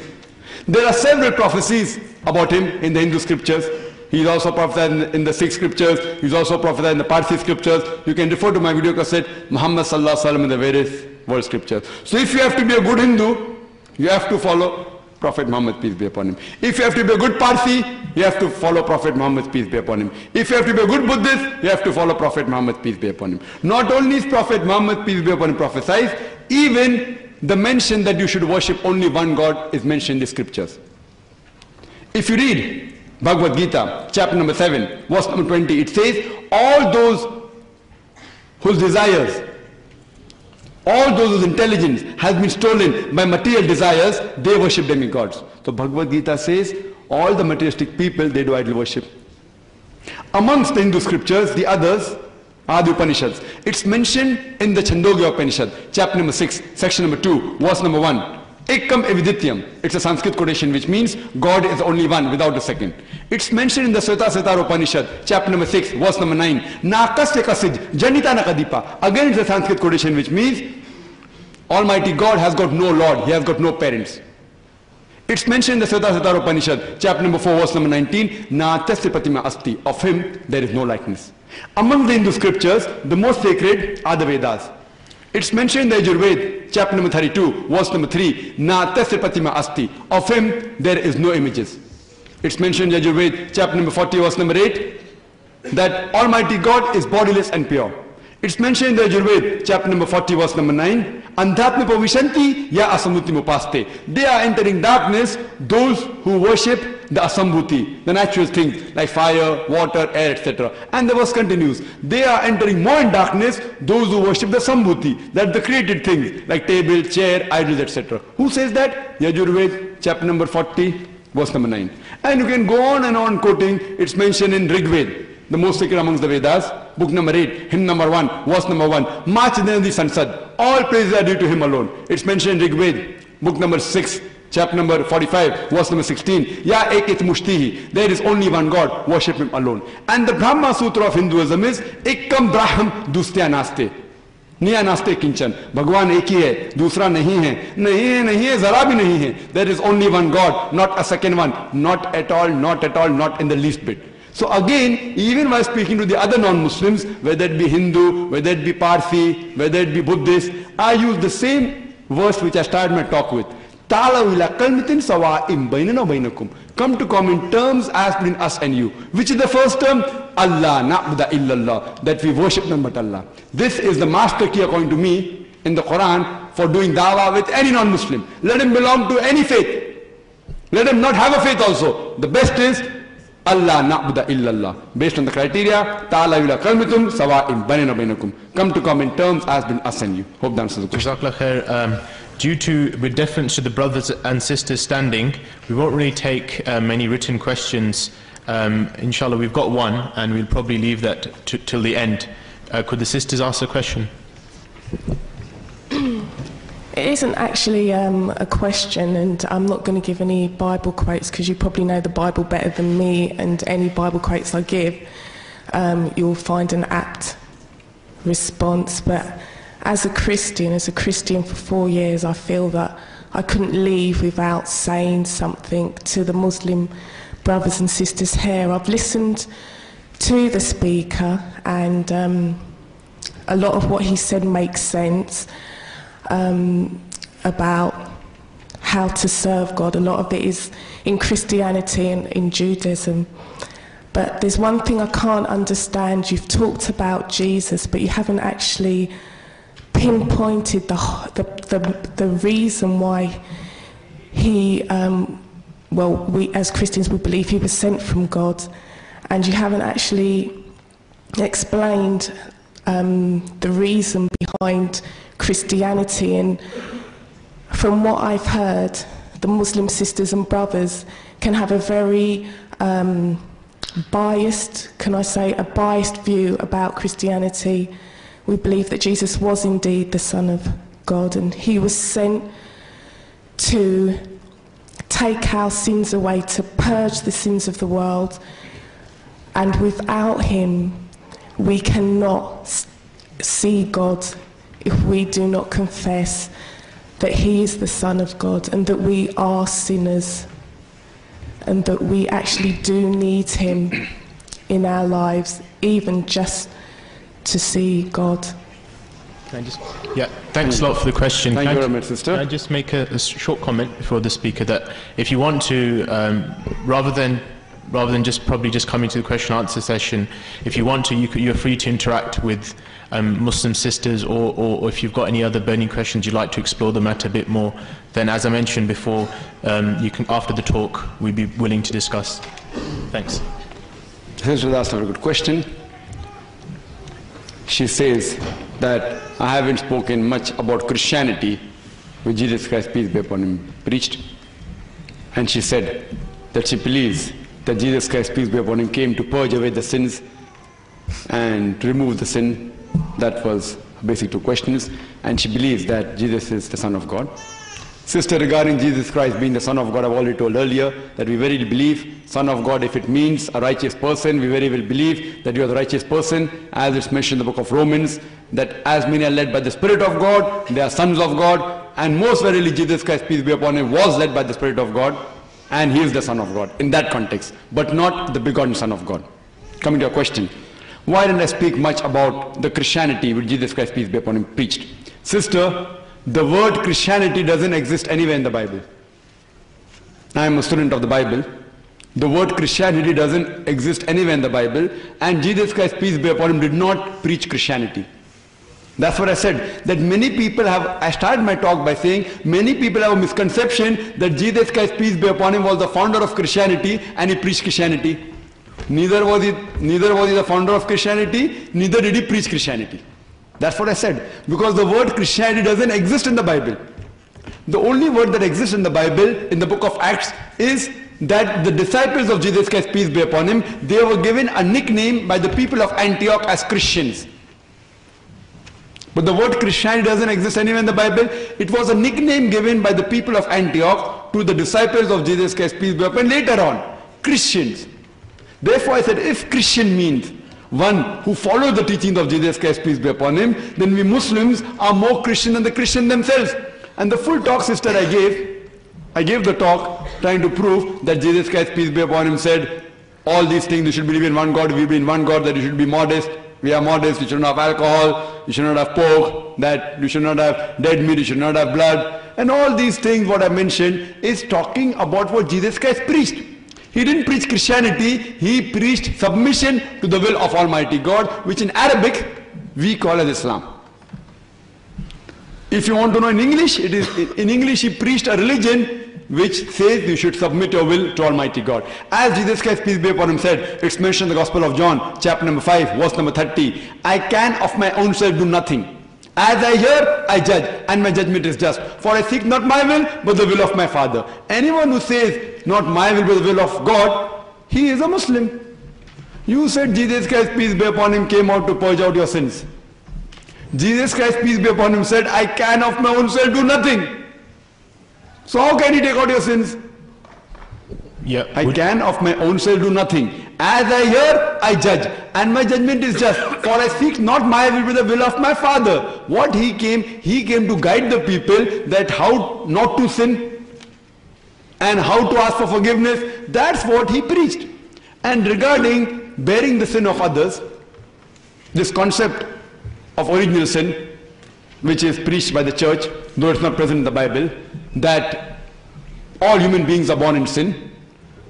It's based on the concept that Eve, may Allah be pleased with her, she tempted Adam, may Allah be pleased with him, to eat the forbidden fruit.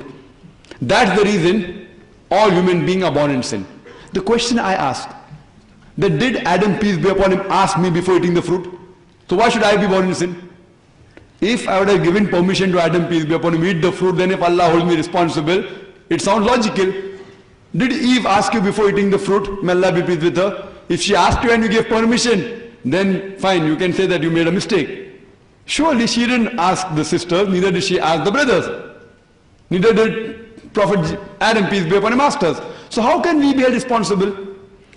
And this concept that because of that, human beings are born in sin and Jesus Christ, peace be upon him, came to remove the sin, and that that the only begotten Son is kept as a slaughter, which doesn't sound logical at all. It doesn't sound logical at all. Imagine there is an employer who employs all his employees and they commit mistake, they rob, etc. So the employer tells the employee that now because you have robbed, because you cheat, because you don't do the job properly, I'm going to slaughter my son.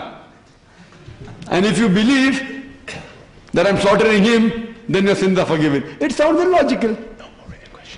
And regarding inheritance of sins, what does the Bible say? Bible says in the book of Ezekiel, chapter number 18, verse number 20, the soul that sins shall die. The father shall not bear the iniquity of the son, neither shall the son bear the iniquity of the father. The wickedness of the wicked shall be upon him, the righteousness of the righteous shall be upon him. But if the wicked turn and returns to the path, he shall not die. The Bible says the soul that sins shall die. The father shall not bear the iniquity of the son, means the father shall not bear the sins of the sons, neither shall the son bear the sin of the father.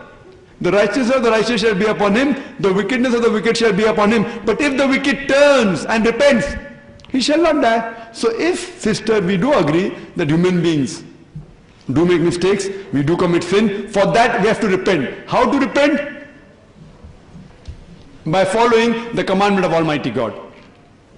That's what Jesus Christ, peace be upon him, said, that you ask for forgiveness from Almighty God, will forgive you. That's what the Quran says, that you have to repent, you have to do tawbah. And if you repent in the right way, then inshallah Almighty God will forgive you.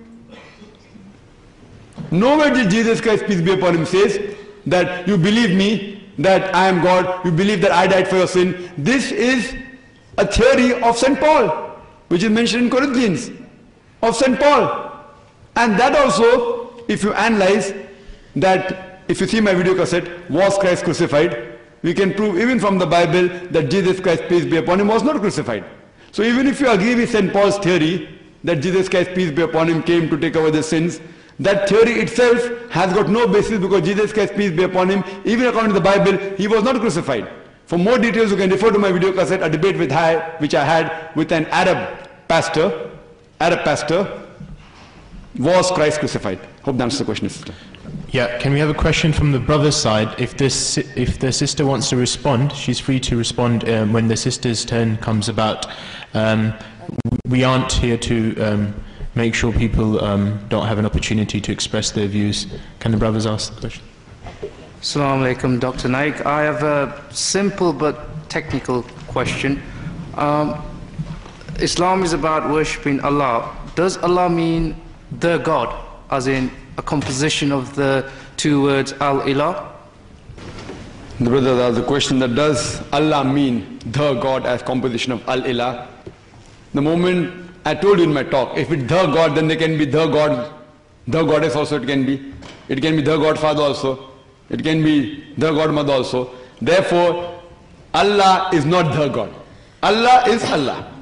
Who is Allah? Kul hu Allahu ahad, Allahu samad, lam yalid wa lam yulad wa lam yakul lahu kufuwan ahad. If you want to define Allah the best way, He is one and only, absolute eternal, begets not, nor is begotten, and there is nothing like Him. This is Allah. God is not the correct word, but because when you speak with non-Muslim like the way I am doing, when I speak with non-Muslim and I use the word God just so that they don't misunderstand that Allah may be some deity, etc., for that purpose fine. But God is not the appropriate translation for Allah, and neither it is the Allah. Hope that answers the question. Thank you. Can we have a question from the sister's side? Is there anyone? Assalamu alaikum. You've not mentioned the Gospel of Barnabas. Is there a reason for that? Is that gospel not accepted as an authentic gospel? Thanks. The sister was asking the question that I have not mentioned about the Gospel of Barnabas. Why? Is it that it's not authentic? Sister, Allah says in the Quran, in Surah Baqarah, chapter number 2, verse number 111, it says that all those who say, they boast that you shall never enter Jannah unless you be a Jew or a Christian. وَقَالُوا لَا يَدْخُلُ الْجَنَّةَ إِلَّا مَنْ كَانَ هُودًا وَنَصَارَى. They say, the Jews and Christian, that you Muslims, you shall never enter Jannah unless you be a Jew or a Christian. Allah says, تِلْكَ أَمَانِيُّهُمْ. This is the wishful thinking, bakwas hai bakwas, vain desires. Kul, tell them, هَاتُوا بُرْهَانَكُمْ, produce your proof, in kuntum sadiqin, but if you're truthful. Allah says, when anyone makes tall claims that you shall not enter Jannah, tell them, قُلْ هَاتُوا بُرْهَانَكُمْ, produce your proof, in kuntum sadiqin, but if you're truthful. Now the Christians, they have produced their proof as the Bible. You have to ask them for their proof. You cannot say this is your proof. Let them produce the proof. And the Christian as a whole, they do not consider Gospel of Barnabas to be authentic. Though I do agree Gospel of Barnabas is more closer to the Islamic viewpoint as compared to the other Gospel of Matthew, Mark, Luke and John. But since they don't consider to be authentic, and when we can prove our point that there is only one God from these four Gospels, when we can prove our point that Jesus is not God, peace be upon him, from these four Gospels, when we can prove our point that Jesus Christ, peace be upon him, was not crucified from the present Bible, so why should we go after Gospel of Barnabas? If you want to read Gospel of Barnabas for academic purposes, alhamdulillah. But I never use it as an argument with the Christians, because first I'll have to have a debate with them that Gospel of Barnabas is true. At the end of 5 years, they may not agree. At the end of 5 hours, the Christian may not agree. So why should I waste my time when I can prove my point, the Islamic viewpoint from the present Bible which they are holding, which they say is the word of God, the present four Gospels which they believe in. So why should I go for Gospel of Barnabas? Reading for academic purposes, it is good. But while doing dawah, I feel you should keep the Gospel of Barnabas out, because the Christians don't consider that to be authentic or to be the word of God. Hope that answers the question. We've only got time for about 2 more questions, so if the questioners feel their questions are important to the topic. Okay, go on. Okay, my question is regarding the mission of the prophets. To me it seems that the prophets came with a mission which had a political nature. They came for a state, a power. As Allah said to Moses, "Izhab ila Fir'auna innahu tagha." Go to Pharaoh. Allah did not say go to Bani Israel, because Pharaoh was in charge of a state, a government. So isn't Islam, the mission of the prophets, have a political nature? And from the very onset of Islam, when the Prophet went on the mount, he said, "I'll give you this kalima with which the Arab and the Ajam world will be at your feet." So he was indicating towards a mission, towards a political nature, this mission of the Prophet had, which seemed that was not covered by your talk. Well, I suppose the question that he feels that the 3 prophets that came, they had more of a political nature, which I didn't cover in my talk. And he said that Allah subhanahu wa ta'ala told Musa alayhi salam, go to the Pharaoh. He didn't say go to Bani Israel. Brother, quoting half the verse. The complete verse says, go to Pharaoh for what? To believe in one God. That to believe that to free the Bani Israel. Did Moses say make me king? Did he say make me king of Egypt? He went to the king to free the Jews, to free the Bani Israel. He didn't go to Pharaoh to say, okay, let's have a fight and now I want to be the political leader. He never said that. Jesus Christ, peace be upon him, which political leader he wanted to become? Muhammad sallallahu alaihi wasallam, he was offered by the pagan Arabs, by the kuffars. If you know, it's mentioned in the hadith that Udba, one of the representatives of the pagan Arabs, they said that, oh Muhammad sallallahu alaihi wasallam, if you give up your mission, we will make you the wealthiest man in the full country. We will make you the leader of a community. We will crown you king. And the Prophet didn't agree. They went even through his uncle, that give up, don't divide the people, don't say there's only one God. If you give up this mission, we will make you king. And the Prophet said, told his uncle, Abu Talib, that even if they place the sun in my right hand and the moon in my left, I will not give up the mission until I die. So where is the political nature? Yes, politics is there in Islam. But these people were sent to spread the message of Allah subhanahu wa ta'ala. And when the message is spread, how to lead a life and how to set up a country and a state is also mentioned. But the main thing was calling towards Allah subhanahu wa ta'ala. And when you become a majority and when you have a particular state, how to lay down the rules and regulations also Allah says. But Moses, peace be upon him, was not sent to the Pharaoh to become the king of Egypt. He was sent to free the people who were in bondage, so that later on when they become free, they can follow a life as laid down by Allah subhanahu wa ta'ala. Islam does include politics, but that doesn't mean it came to conquer the politics and become the king, etc. Hope that answers the question. Can I have a question from the sister's side? Assalamu alaikum. The question is, what was the purpose of the prophets before Muhammad, peace be upon him, if they did not give the full teachings of Islam? And also, why did Islam come to Prophet Muhammad instead of, and not Prophet Moses or Prophet Jesus? The sister posed the question that what was the purpose of all the prophets that came before Muhammad sallallahu alaihi wasallam if they didn't preach Islam, and why did Islam come to Prophet Muhammad sallallahu alaihi wasallam and why not to Prophet Moses, peace be upon him? Sister, the reply is, as I mentioned in my talk, all the prophets preached nothing but Islam.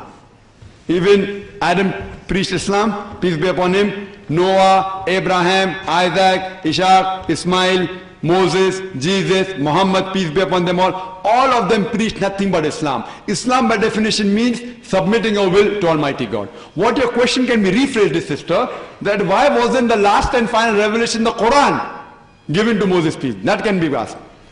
All the prophets preached Islam, but Muhammad sallallahu alaihi wasallam was the last and final messenger. Because they are the last and final messenger, to him was revealed the last and final revelation.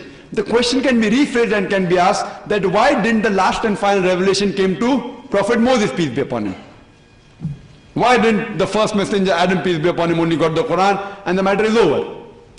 Sister, as I mentioned, all the prophets taught nothing but Islam. Islam means submitting a will to Almighty God, Allah subhanahu wa ta'ala. The reason is, for example, when I was a kid, I wanted to become a doctor. I am asking my mother, I am asking my father, Father, why didn't you put me in a medical college directly? Why did you put me in nursery and first standard, second standard, third standard, and then schooling and then college? Why didn't you put me in a medical college directly? There's a requirement that if you want to pass a medical college, first you have to do your kindergarten, and then you have to do your schooling, and then come to the college, and then get the grades. Now Allah subhanahu wa ta'ala himself knows that when is the best time a human being can receive the message. I feel Allah subhanahu wa ta'ala, He is most wise. He knew that if this message came earlier, the human being may not be in a capacity to assimilate it, to digest it. I feel Allah in His divine wisdom, He is the author of the Quran, He is the creator of us, He knows best when human being can receive it. And Allah thought it fit 1400 years back, this is the time when human beings can receive it, and that is the time He gave the last and final message, that is the glorious Quran. Hope that answers the question. Alhamdulillah, we've got some barakah in our time, so. Assalamu alaikum wa rahmatullahi wa barakatuh. I wanted to ask a first question, which the sister already asked about the Gospel of Barnabas. I wanted to ask why it's not mentioned in the Bible, but I'll leave that to aside. My second question is regarding crucifixion, which you mentioned very briefly in your talk. Could the brother please raise his voice, inshallah? Or could the brothers with the volume raise the mic?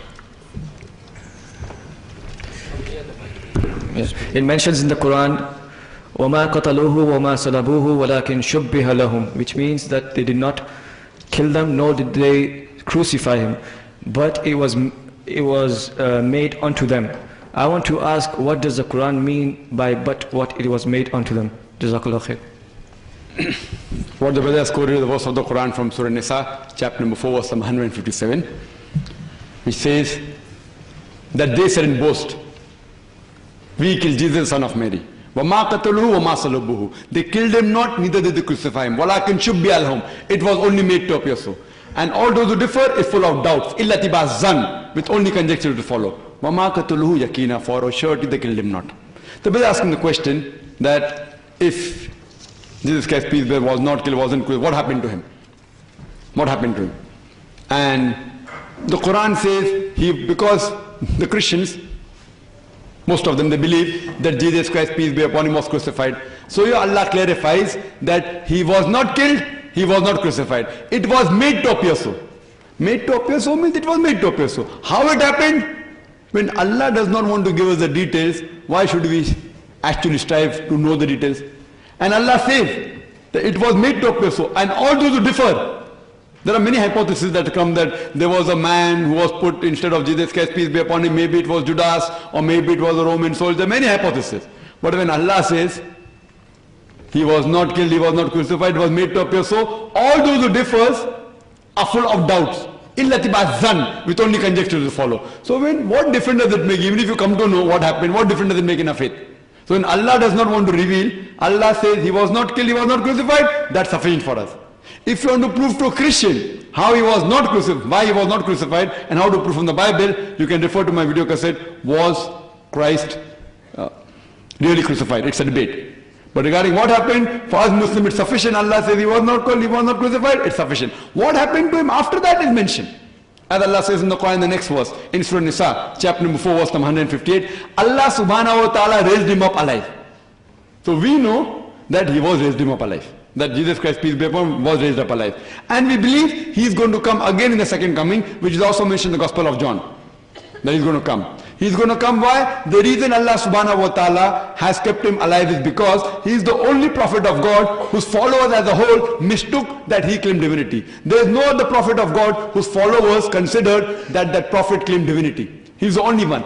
That's the reason he has been raised up alive, so that in his second coming he can clarify. As it's mentioned in Surah Ma'idah, chapter number 5, verse number 116. He will tell in his second coming, Ya Allah subhanahu wa ta'ala, you bear witness. I never told them to worship me, but I said, A'budullah, worship Allah, Rabbi wa Rabbakum, who is my Lord and your Lord. Similarly, it's mentioned in the Gospel of John. On that day, when people will come and say, Oh Lord, oh Master, did we not do wonders and miracles in your name? So Jesus Christ, peace be upon him, will tell them, Ye men of iniquity, ye sinful people, you get out from here, I don't even know you.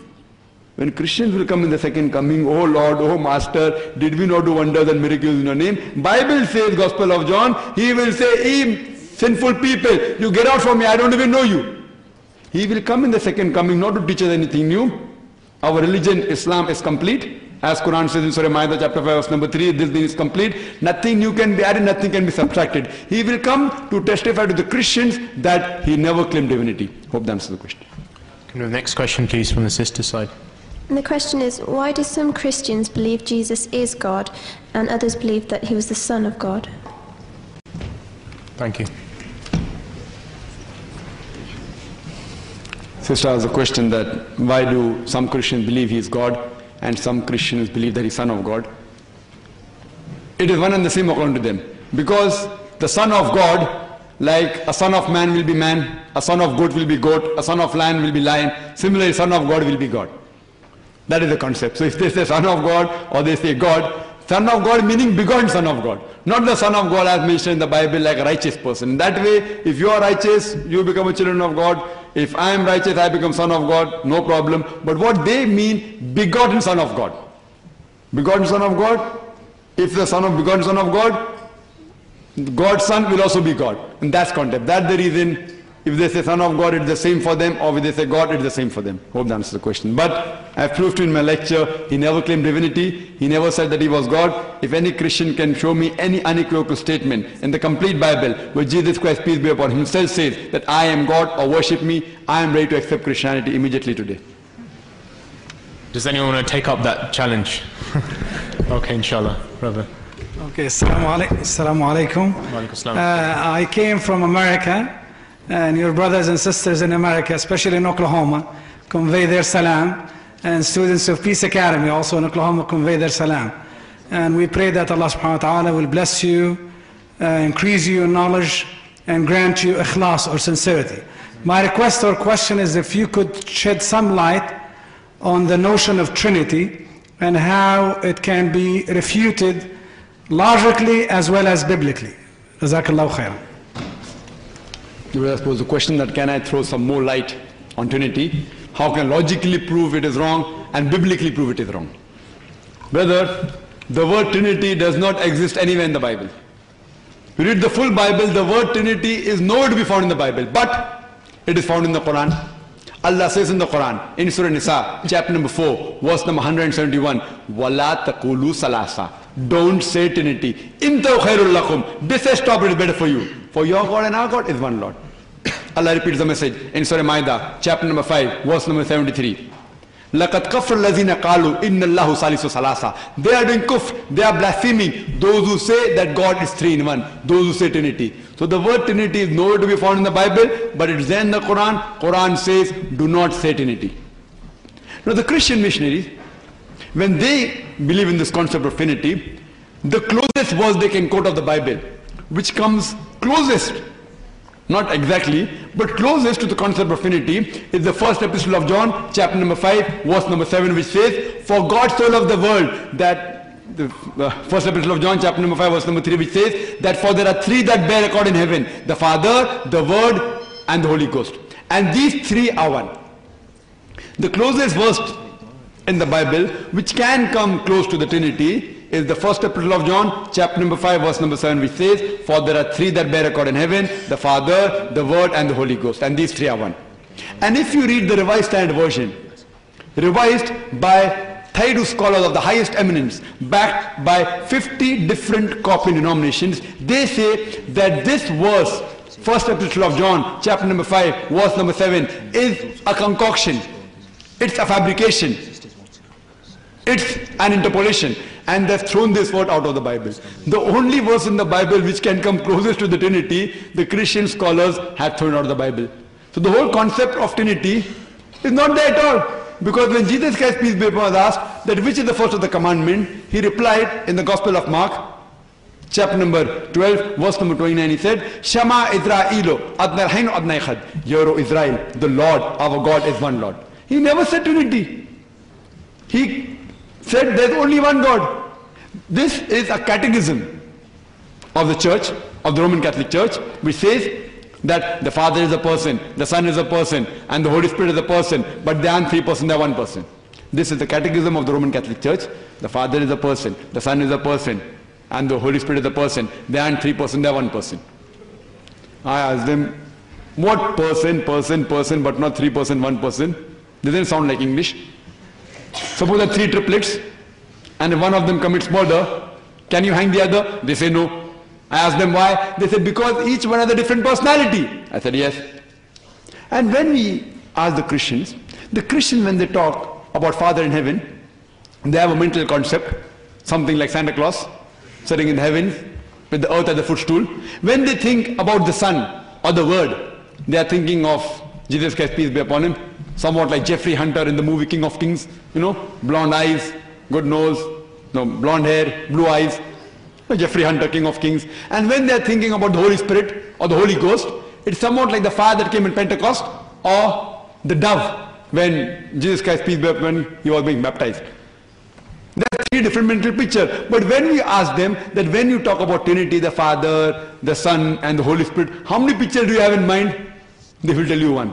Believe me, they are lying to you. The three different mental pictures, how much you try to superimpose, you can never superimpose. Because 1 plus 1 plus 1 is equal to 3, it's not equal to 1. Hope that answers the question. Jazakallah, depending on the time taken, this would probably be the last question. So, inshallah, could the sister proceed? Okay. Assalamu alaikum. The Christians believe in one God, the Jews believe in one God, the Muslims believe in one God. Somebody said to me that there's a few ways to get to the mountain. Why should he follow the Islamic path to submit to that only one God? Thank you. Sister has a question that the Jews believe in one God, the Christians believe in one God, the Muslims believe in one God. All lead to God, so why follow only Islam? That was, sister, the basis of the talk was that Moses, Jesus, Muhammad, peace be upon them, three men, one mission. All what we talk about Judaism, Christianity, what Moses, peace be upon him, taught was nothing but Islam. What Jesus Christ, peace be upon him, taught was nothing but Islam. What Prophet Muhammad, peace be upon him, taught was nothing but Islam. So, if you say, I'm going to follow Judaism, if you follow Judaism, you have to believe in what Moses, peace be upon him, said. Moses said that there's a prophet to come, Prophet Muhammad, peace be upon him, and you have to follow him. If you want to follow Christianity, you have to follow Jesus Christ, peace be upon him. He said in Gospel of John, chapter number 16, verse number 12 to 14, I have many things to say unto you, but ye cannot bear them now. For he, when the Spirit of truth shall come, he shall guide you into all truth. So if you have to be a good Jew, you actually finally have to be a good Muslim. If you have to be a good Christian, you finally have to be a good Muslim. All these, if you have to follow Muhammad sallallahu alaihi wasallam, you have to be a good Muslim. All these prophets of God that came, right from starting up to Prophet Muhammad, peace be upon him, from Adam, peace be upon Muhammad sallallahu alaihi wasallam, all of them taught the same message, and the other superficial thing may have changed here and there a little bit. But the basic message of Tawheed, oneness of God, was same. And if you follow them, you'll come to know, they said that about the finer details, more will be told to you later on.